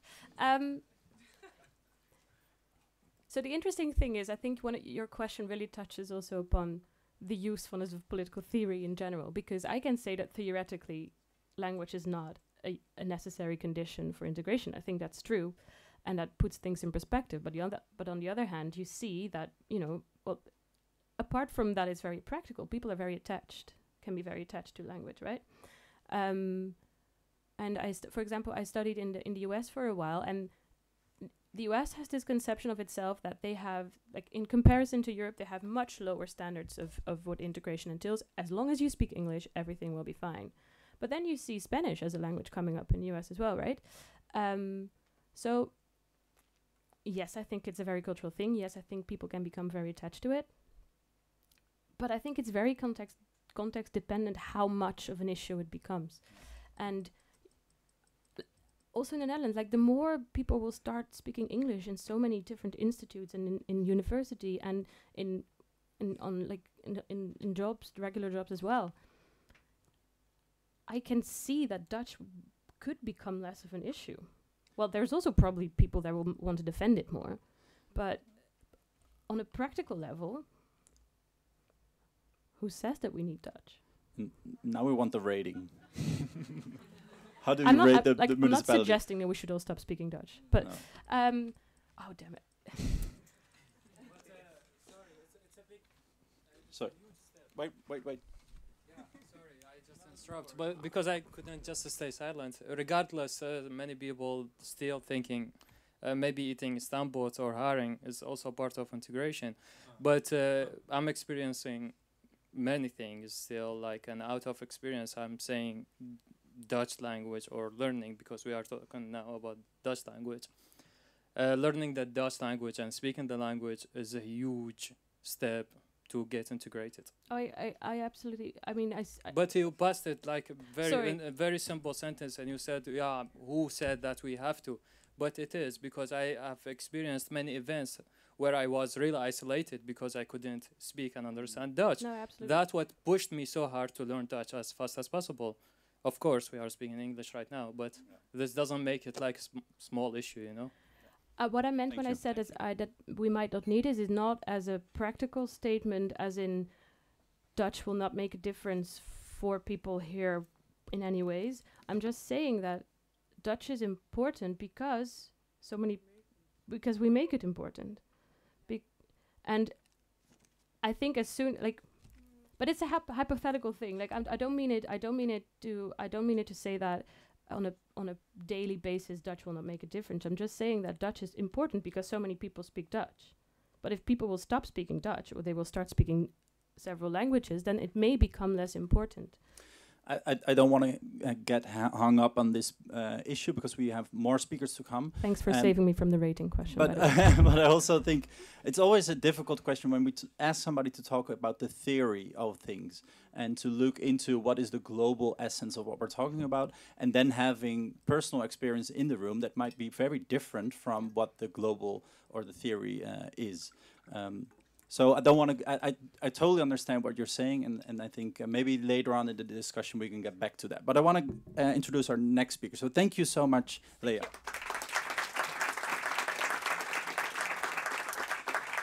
Our next speaker is called Faris Al-Qaidi.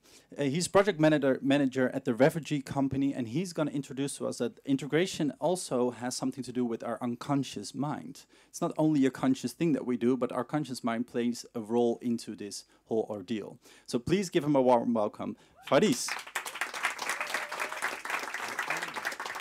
Thank you.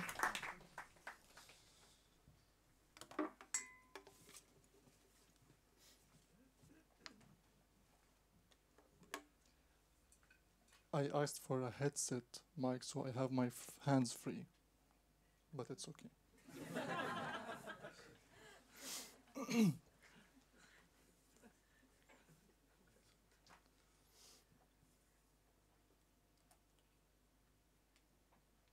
So I can just go on with my presentation? The green one? Green button. Yeah, that's what I did. Beamer. Where's the beamer? Let me check here. It's on.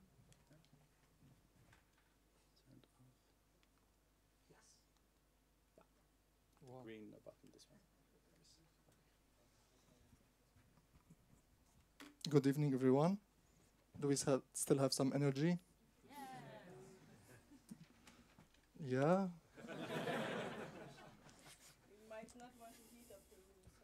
It's warm, right? Yeah. Okay. Before going into integration and unconscious bias, this part is the first part of this workshop is interactive, so I need you with me. So I need your energy more than what I see now. So can I ask you all to stand up, please?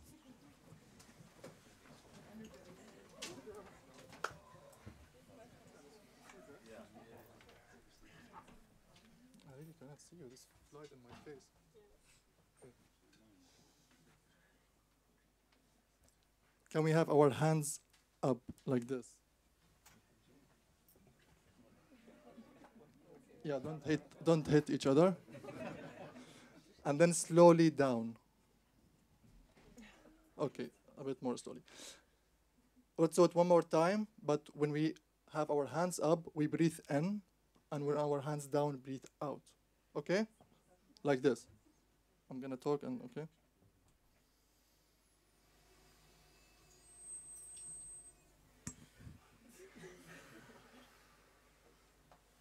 One more time, last time, again.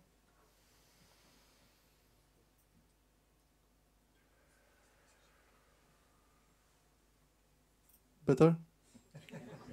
Thank you, you can have a seat.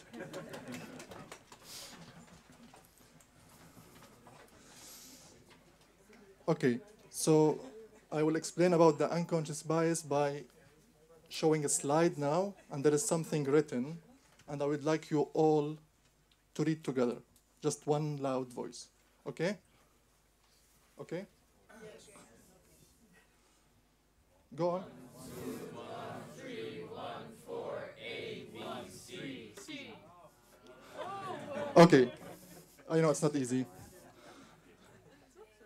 I don't know if you have, some of us have noticed that the 13 looks exactly like the B. But why do we see this? Because our brain takes the whole picture.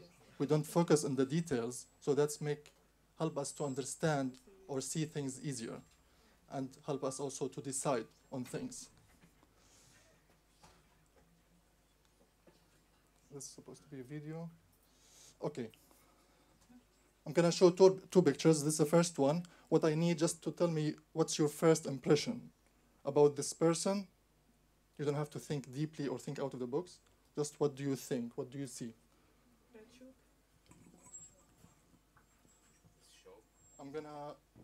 Can I do your job? Yeah, sure. Okay. A pet shop. That's fine. A pet shop. A pet shop, okay. Let us talk more about the guy. What do you think about him? He has a hobby.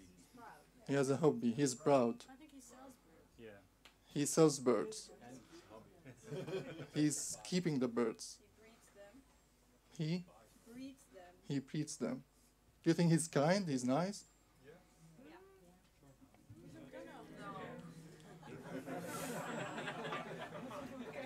Well, the bird is in a cage, so I don't know. Yeah, the bird is in a cage. It's not so nice. You know, for me personally, I don't think that he's a nice guy. He's Dutch.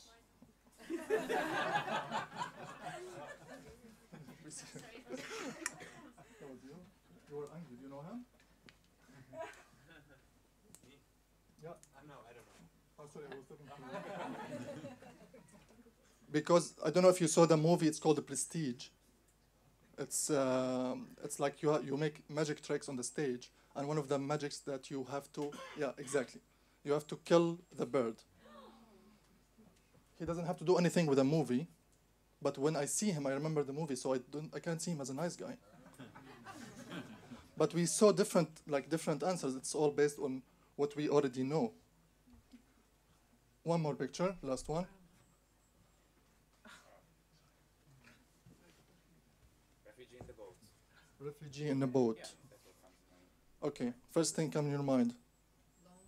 Lonely. Cold, sad.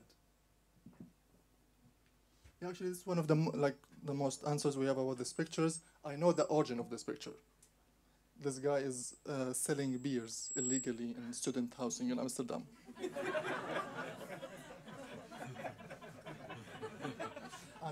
And he's waiting the sign from his guy to give him the beer. But why do we see it like this? A guy with a darker skin in a tent, look like a refugee camp. Media. Our brain takes shortcuts for things and decide for us. We think that we are consciously decide on things, but actually our brain does this for us. And it's actually based on something we already know from our families, friends, education, our own experience, media, mostly, culture, commercials.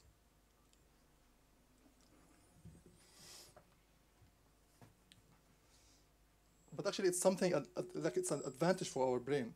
It's not something bad, and it's something that we cannot stop from happening. But what we can do is be aware of it and surprise our brain. And one of the ways to surprise our brain is to break the stereotypes. Breaking stereotypes, making more connection or communication between people. And that's what we're going to do all together now. I'm going to give you some examples, but then you're going to do it yourself, okay?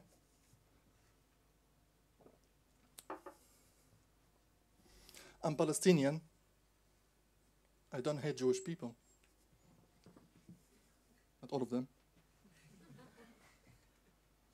I'm from Iran. I don't eat kebab.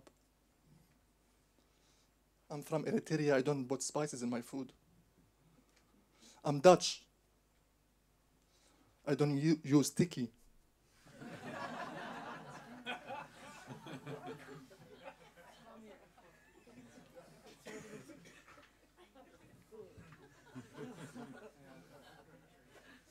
Okay, we have 3 minutes.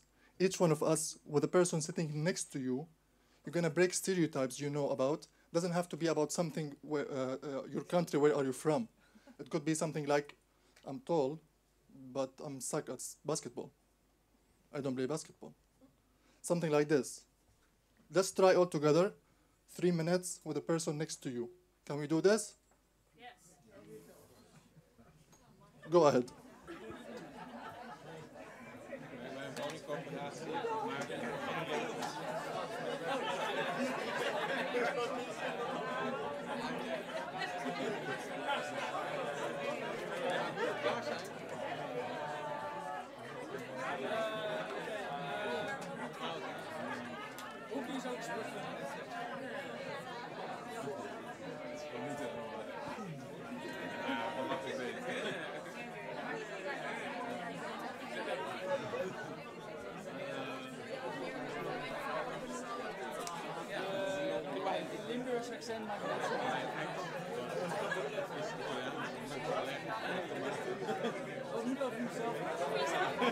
Should you be talking about yourself? Should you be talking about yourself?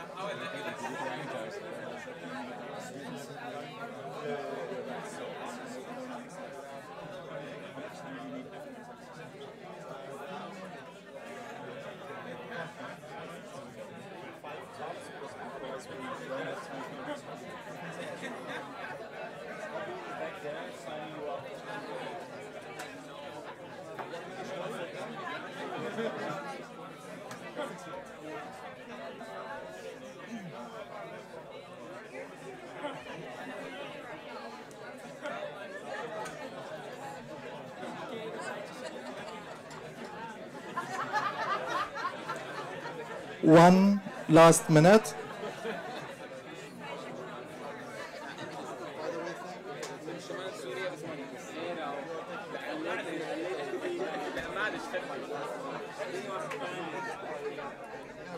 Does it connect? Does it connect? I was really nervous about it because I always feel a bit strange talking about all this shit not coming. I mean.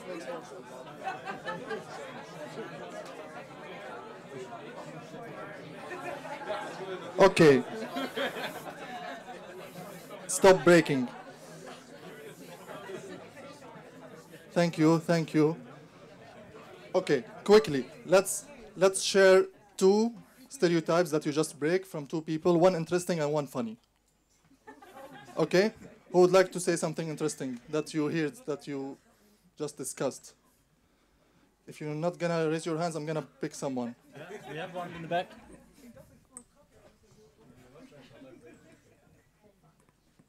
Ik heb gezegd, ik ben moeder, maar ik ben nooit zwanger geweest. Ja.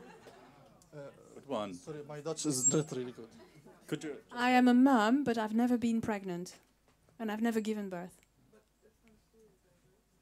that's a stereotype, right? I mean, being a mother means being pregnant. That's a stereotype. Yeah. Yeah. I got now. I got it. Yeah. It's a thinker. And actually, it's interesting. Yeah. Okay, something funny. Something funny, Razan. He was like, "Yeah, you have pink hair. You're lesbian." It's like, no, I'm not. Not yet. Not yet. Okay, when people were laughing, then it's funny.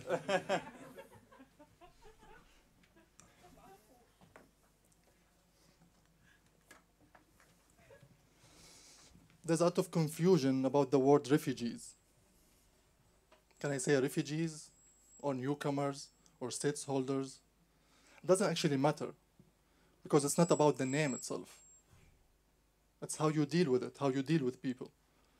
I mean, the word refugee is not a bad word. It describes this group of people and their movement from their countries, their hometowns, because of poverty, war, discrimination, in this short period of their lifetime. But it never describes their personalities as individuals. They had a long life before. They had their own experience, their own way of living, way of thinking, food they like to make, music they like to listen to. You can ask about their difficult period of their lifetime, but you can also ask about all these things. And they are willing to share, most of them, as much as locals.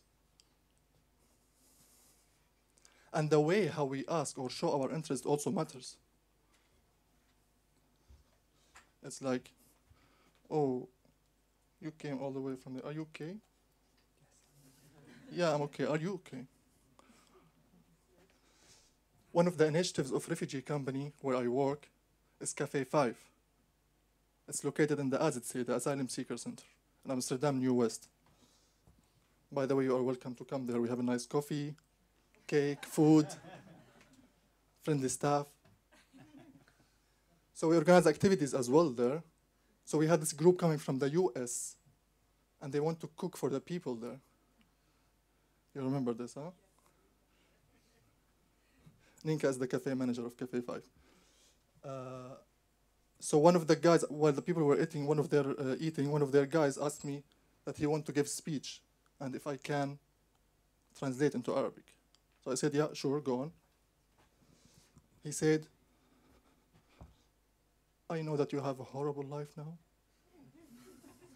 and that you are so sad. So we came all the way from the US to cook for you.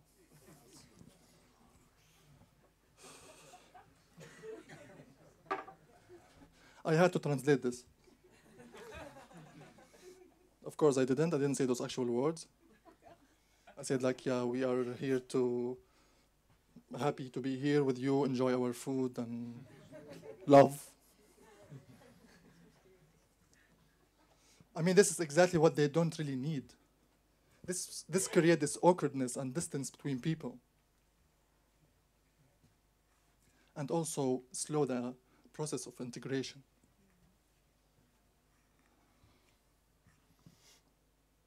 I'll go back to the same question. What does it actually mean, integration? To understand integration, it should be always inclusive. It's a two-way process. It's not like the Syrians or the Eritreans or the Iranians, they have to be Dutch or the other way around.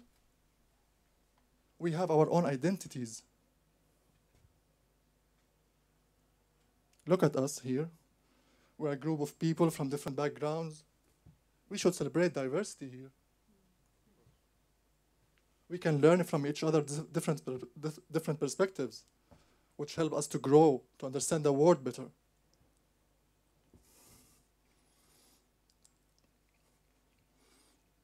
Also to improve our cultural intelligence. Again, all by communication. I'm going to go back to your point. One of the most important way of communication is the language. It could be Dutch. It could be. It also could be English, could be Arabic, could be Farsi, Tigrinya. At least we should have one language to communicate, but it doesn't have to be always Dutch.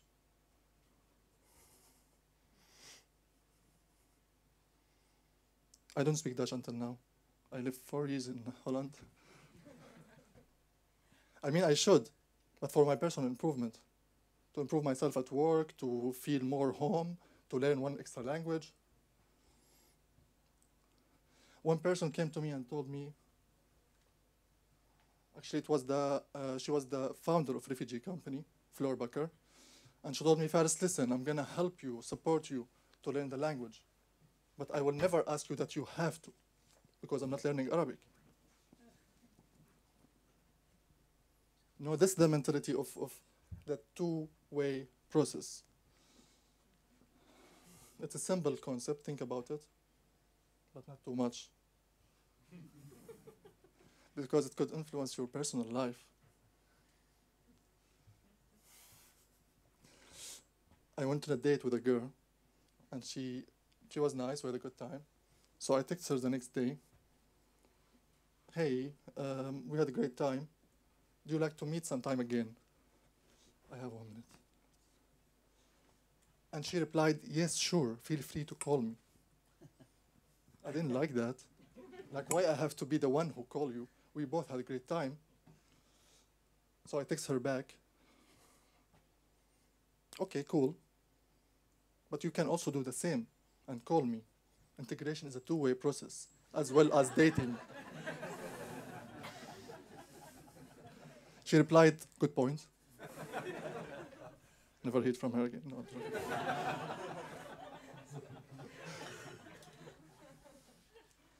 At the end, especially for the housing projects, if you are willing to have mixed group living together, they have to have this kind of workshops, interactive workshops about intercultural communication, about unconscious bias, about diversity, breaking stereotypes.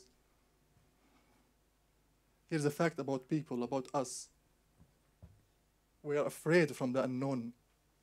We fear from what we don't know. So what we need to do is to know ourselves and each other. Thank you.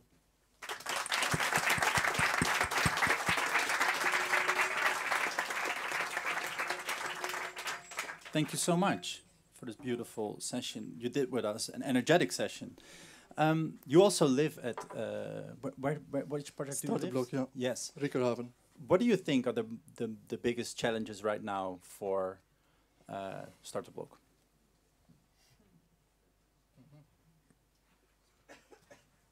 Yeah, I think it's related to what I was talking about.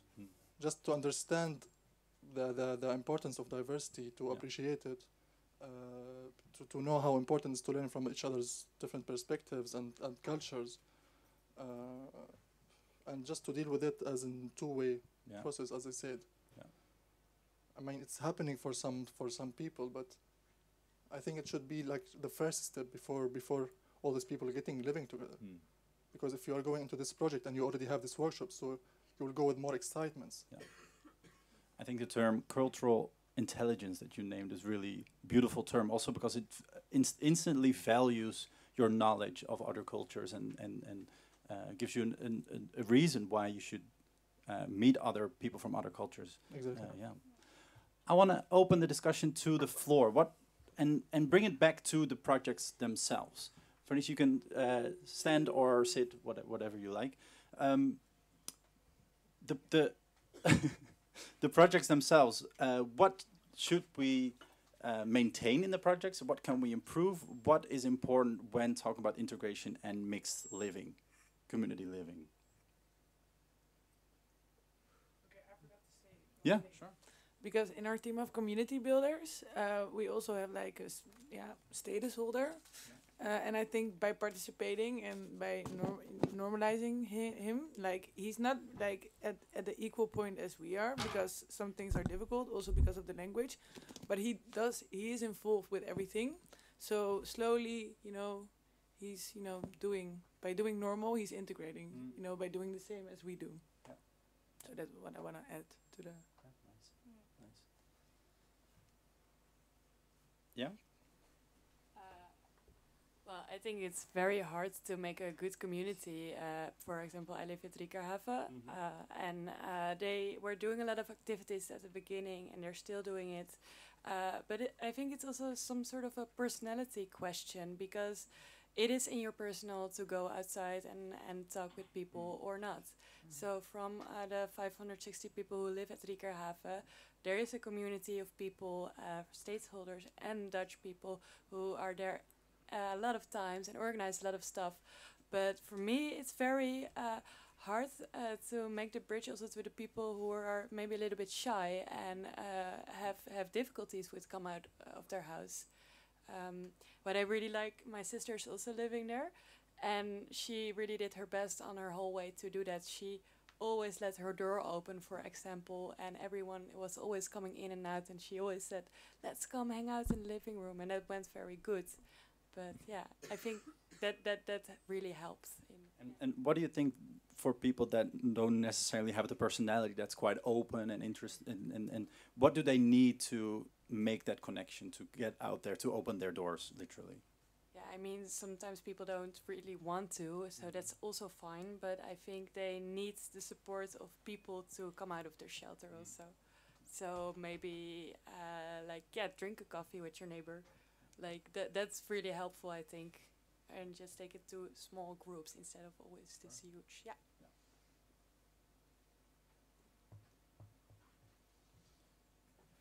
What I also found really interesting, what you are saying, but Leah also said, is that there's a big part in integration for Dutch people as well. And of course, we have the people that live in these projects are already interested in other cultures, otherwise they won't necessarily get to this project. But I feel maybe we should talk a little bit more about the responsibility for local people. How can we shape that? How can we shape the different narrative, maybe, that we have to be the ones that take the first initiative, be interested, open our doors, and not necessarily be such a sad story, but really be interested in another human and not the refugee side of things. Are there any ideas on that, how we can promote that, how we can... Yeah, in the back.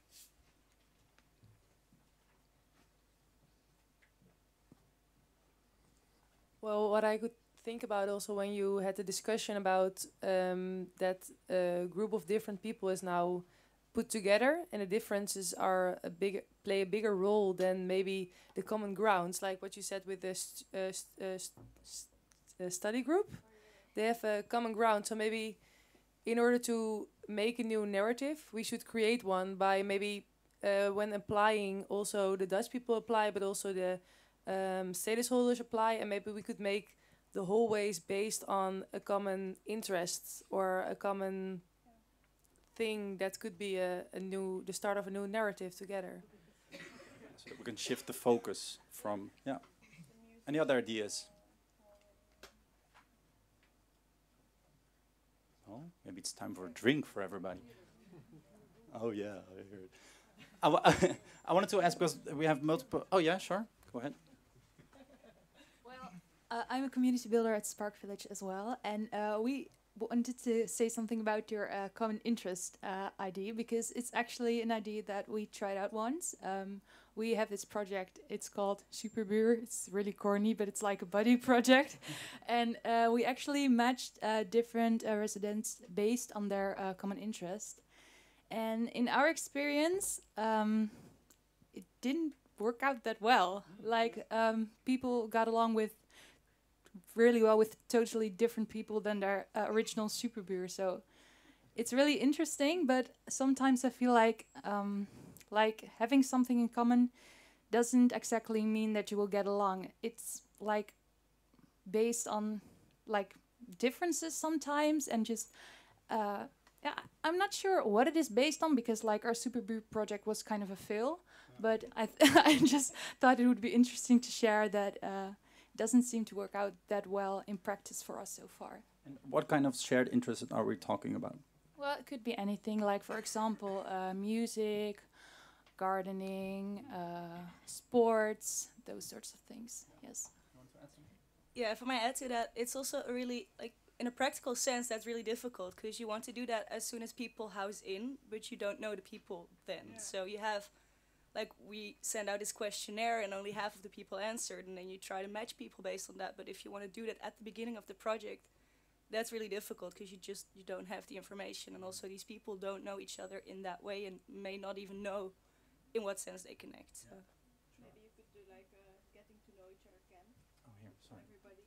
Yeah, go ahead. A getting to know each other camp. Yeah.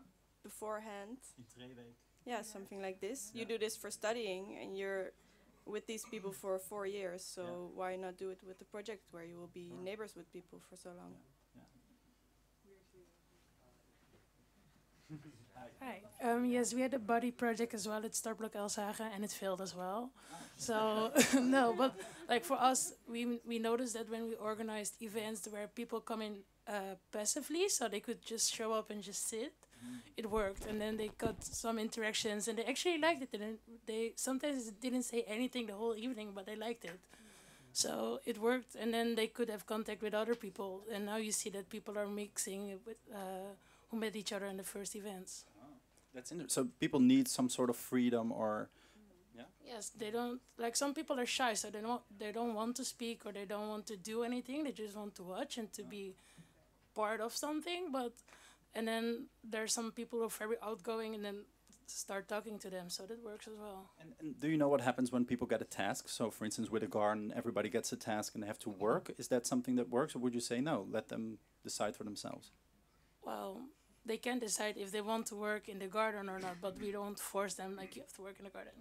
So, but it pulls people in, because also there they don't really have to speak. You just have to do it. Like football, it's like you don't have to speak the same language to play football. So activities like that work. Like that's my opinion. Can I say something, or I'm done tonight? No, you can go ahead. Like I mean, all these buddy projects with connecting to one newcomer with the Dutch person. I think it works if they understand that you are just getting to know each other. That's the whole point of it. It's not like, okay, he's the refugee, go help him. Because this sometimes how it works. Okay, you need some help, go help him. Just That's how it's framed in society, right? yeah, exactly. It's like, okay, maybe he need to make his CV, or he want to find a job. Maybe he want to talk about music. Exactly. This is again to the two-way process. It's nice if there's something in common, but it's also more interesting if there's a lot of differences. Yeah. We had a question here, or a comment. No, it's just an idea which the tenants of another project in Utrecht had. New people, new tenants coming to the project. They get invited for a dinner every month. Every 2 months, there's one dinner for the new tenants, and well, that's a welcoming dinner. And 2 months later, they have to make the dinner for the next tenants who are coming to a welcome dinner. So they have their welcoming from the existing tenants, and then 2 months later, they are the ones welcoming the next tenants. And that's one thing they have to do. They can participate in everything, in sporting, gardening, everything, but that's the only thing they have to do in the project. And it really works, because that's one way to meet like a group of 10, 15 people. And that's the scale which works. So we try to build communities on the smallest level, and that's the whole way. I think that's the start for the community. And when you can welcome others, that means you are part of the group already. You're already part of the group by starting with the welcoming dinner. Yes. Beautiful. Thanks. Yes.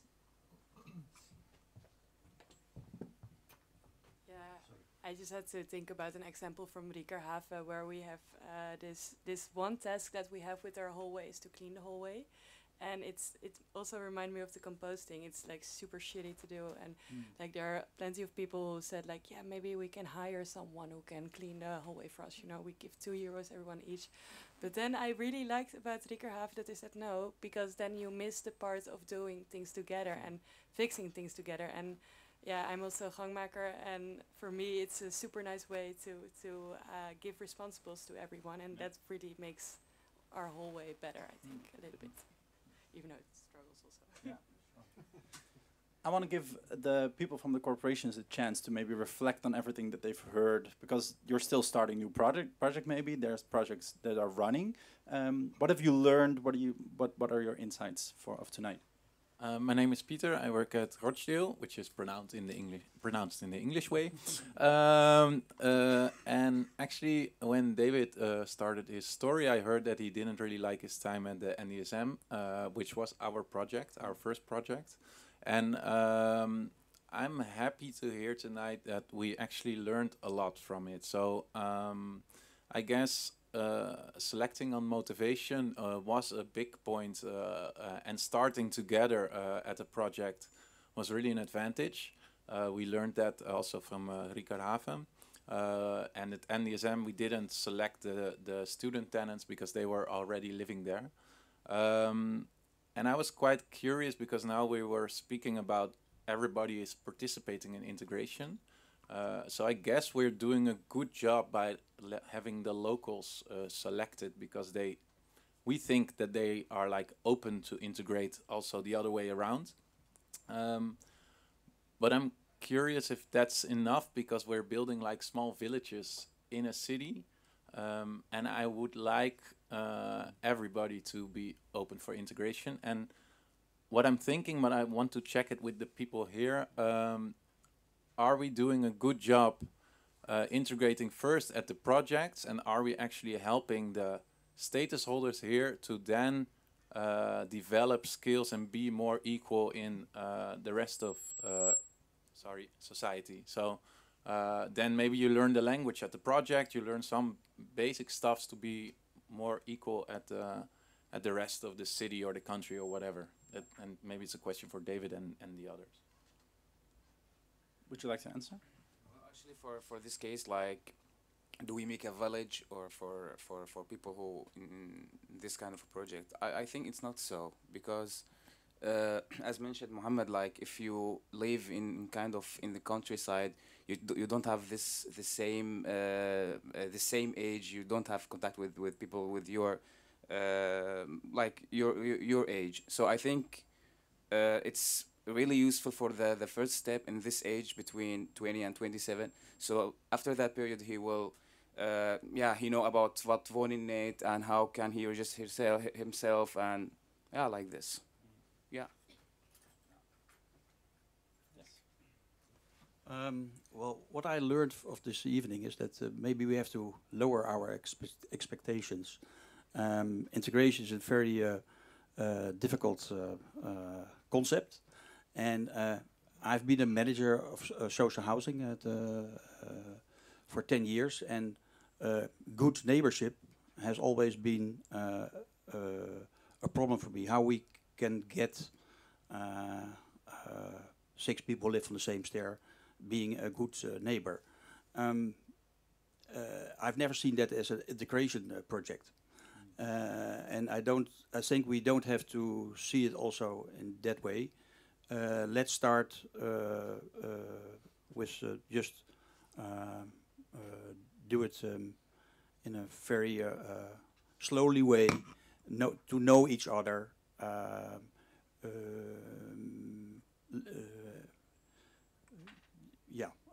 You have to know each other, even if as a neighbor you. So that it's more about human connection, not necessarily integration as a whole. And maybe then it can develop in another way, and maybe a neighbor gets a buddy, and maybe something else. So no difficult expectations. Rink, do you maybe have something to add? Well, first, thanks for the inspiring speeches from Verhuis and also from Leah. Because of the equal position of the Dutch youngsters and the refugees, and they both to integrate, you need it from both sides. That was also one of our starting points for Startblok Riekerhaven. Have the half of the people from refugees participating in the in the beheer of Startblok, self-management. other thing we learned about Riekerhaven is to have smaller groups. In Elzenhagen we have made groups of 12 to 16 people living in one hallway, and I think that this one is also have a better starting point from. So not the 36 that Casper was talking about.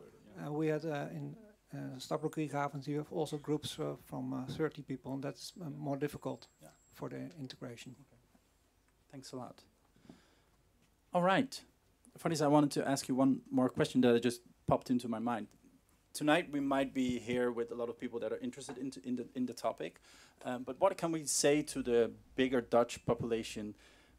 What can Dutch people actually gain from the cultural intelligence that they can have when they interact with people with a migration background? So what can we tell them instead of don't be sad for them? You can actually gain something from them, and that's this.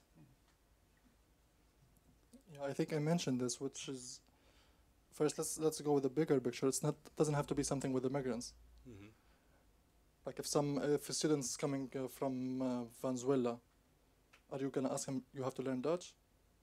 Doesn't work like this. Only like mostly the refugees or the migrants you ask them to learn the language, but it's not about the migrants. It's just learning from different perspectives of people from all over the world. It's not about who was refugees or migrants. Anyone from all over the world that we can learn from each other. So maybe the message should be: don't go traveling after your high school. Just go live in a mixed housing project, community living, right? Like here, like there, it's like more focused that you can really see it. You have people next door to you. Yeah, let's make it like easier. But we should also like really appreciate or understand if we have a diverse group or diverse team leading something. That will make always different results, better results. Thank you so much. Thank you. Thanks. And thank you all for being here tonight and discussing this amazing, interesting topic. Of course, we're not done discussing integration and discussing these projects, but we sure made a small step in the whole discussion about this.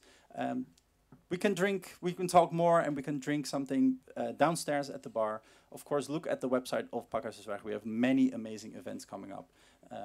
And hopefully we'll see you next time. Thank you so much. Thank you.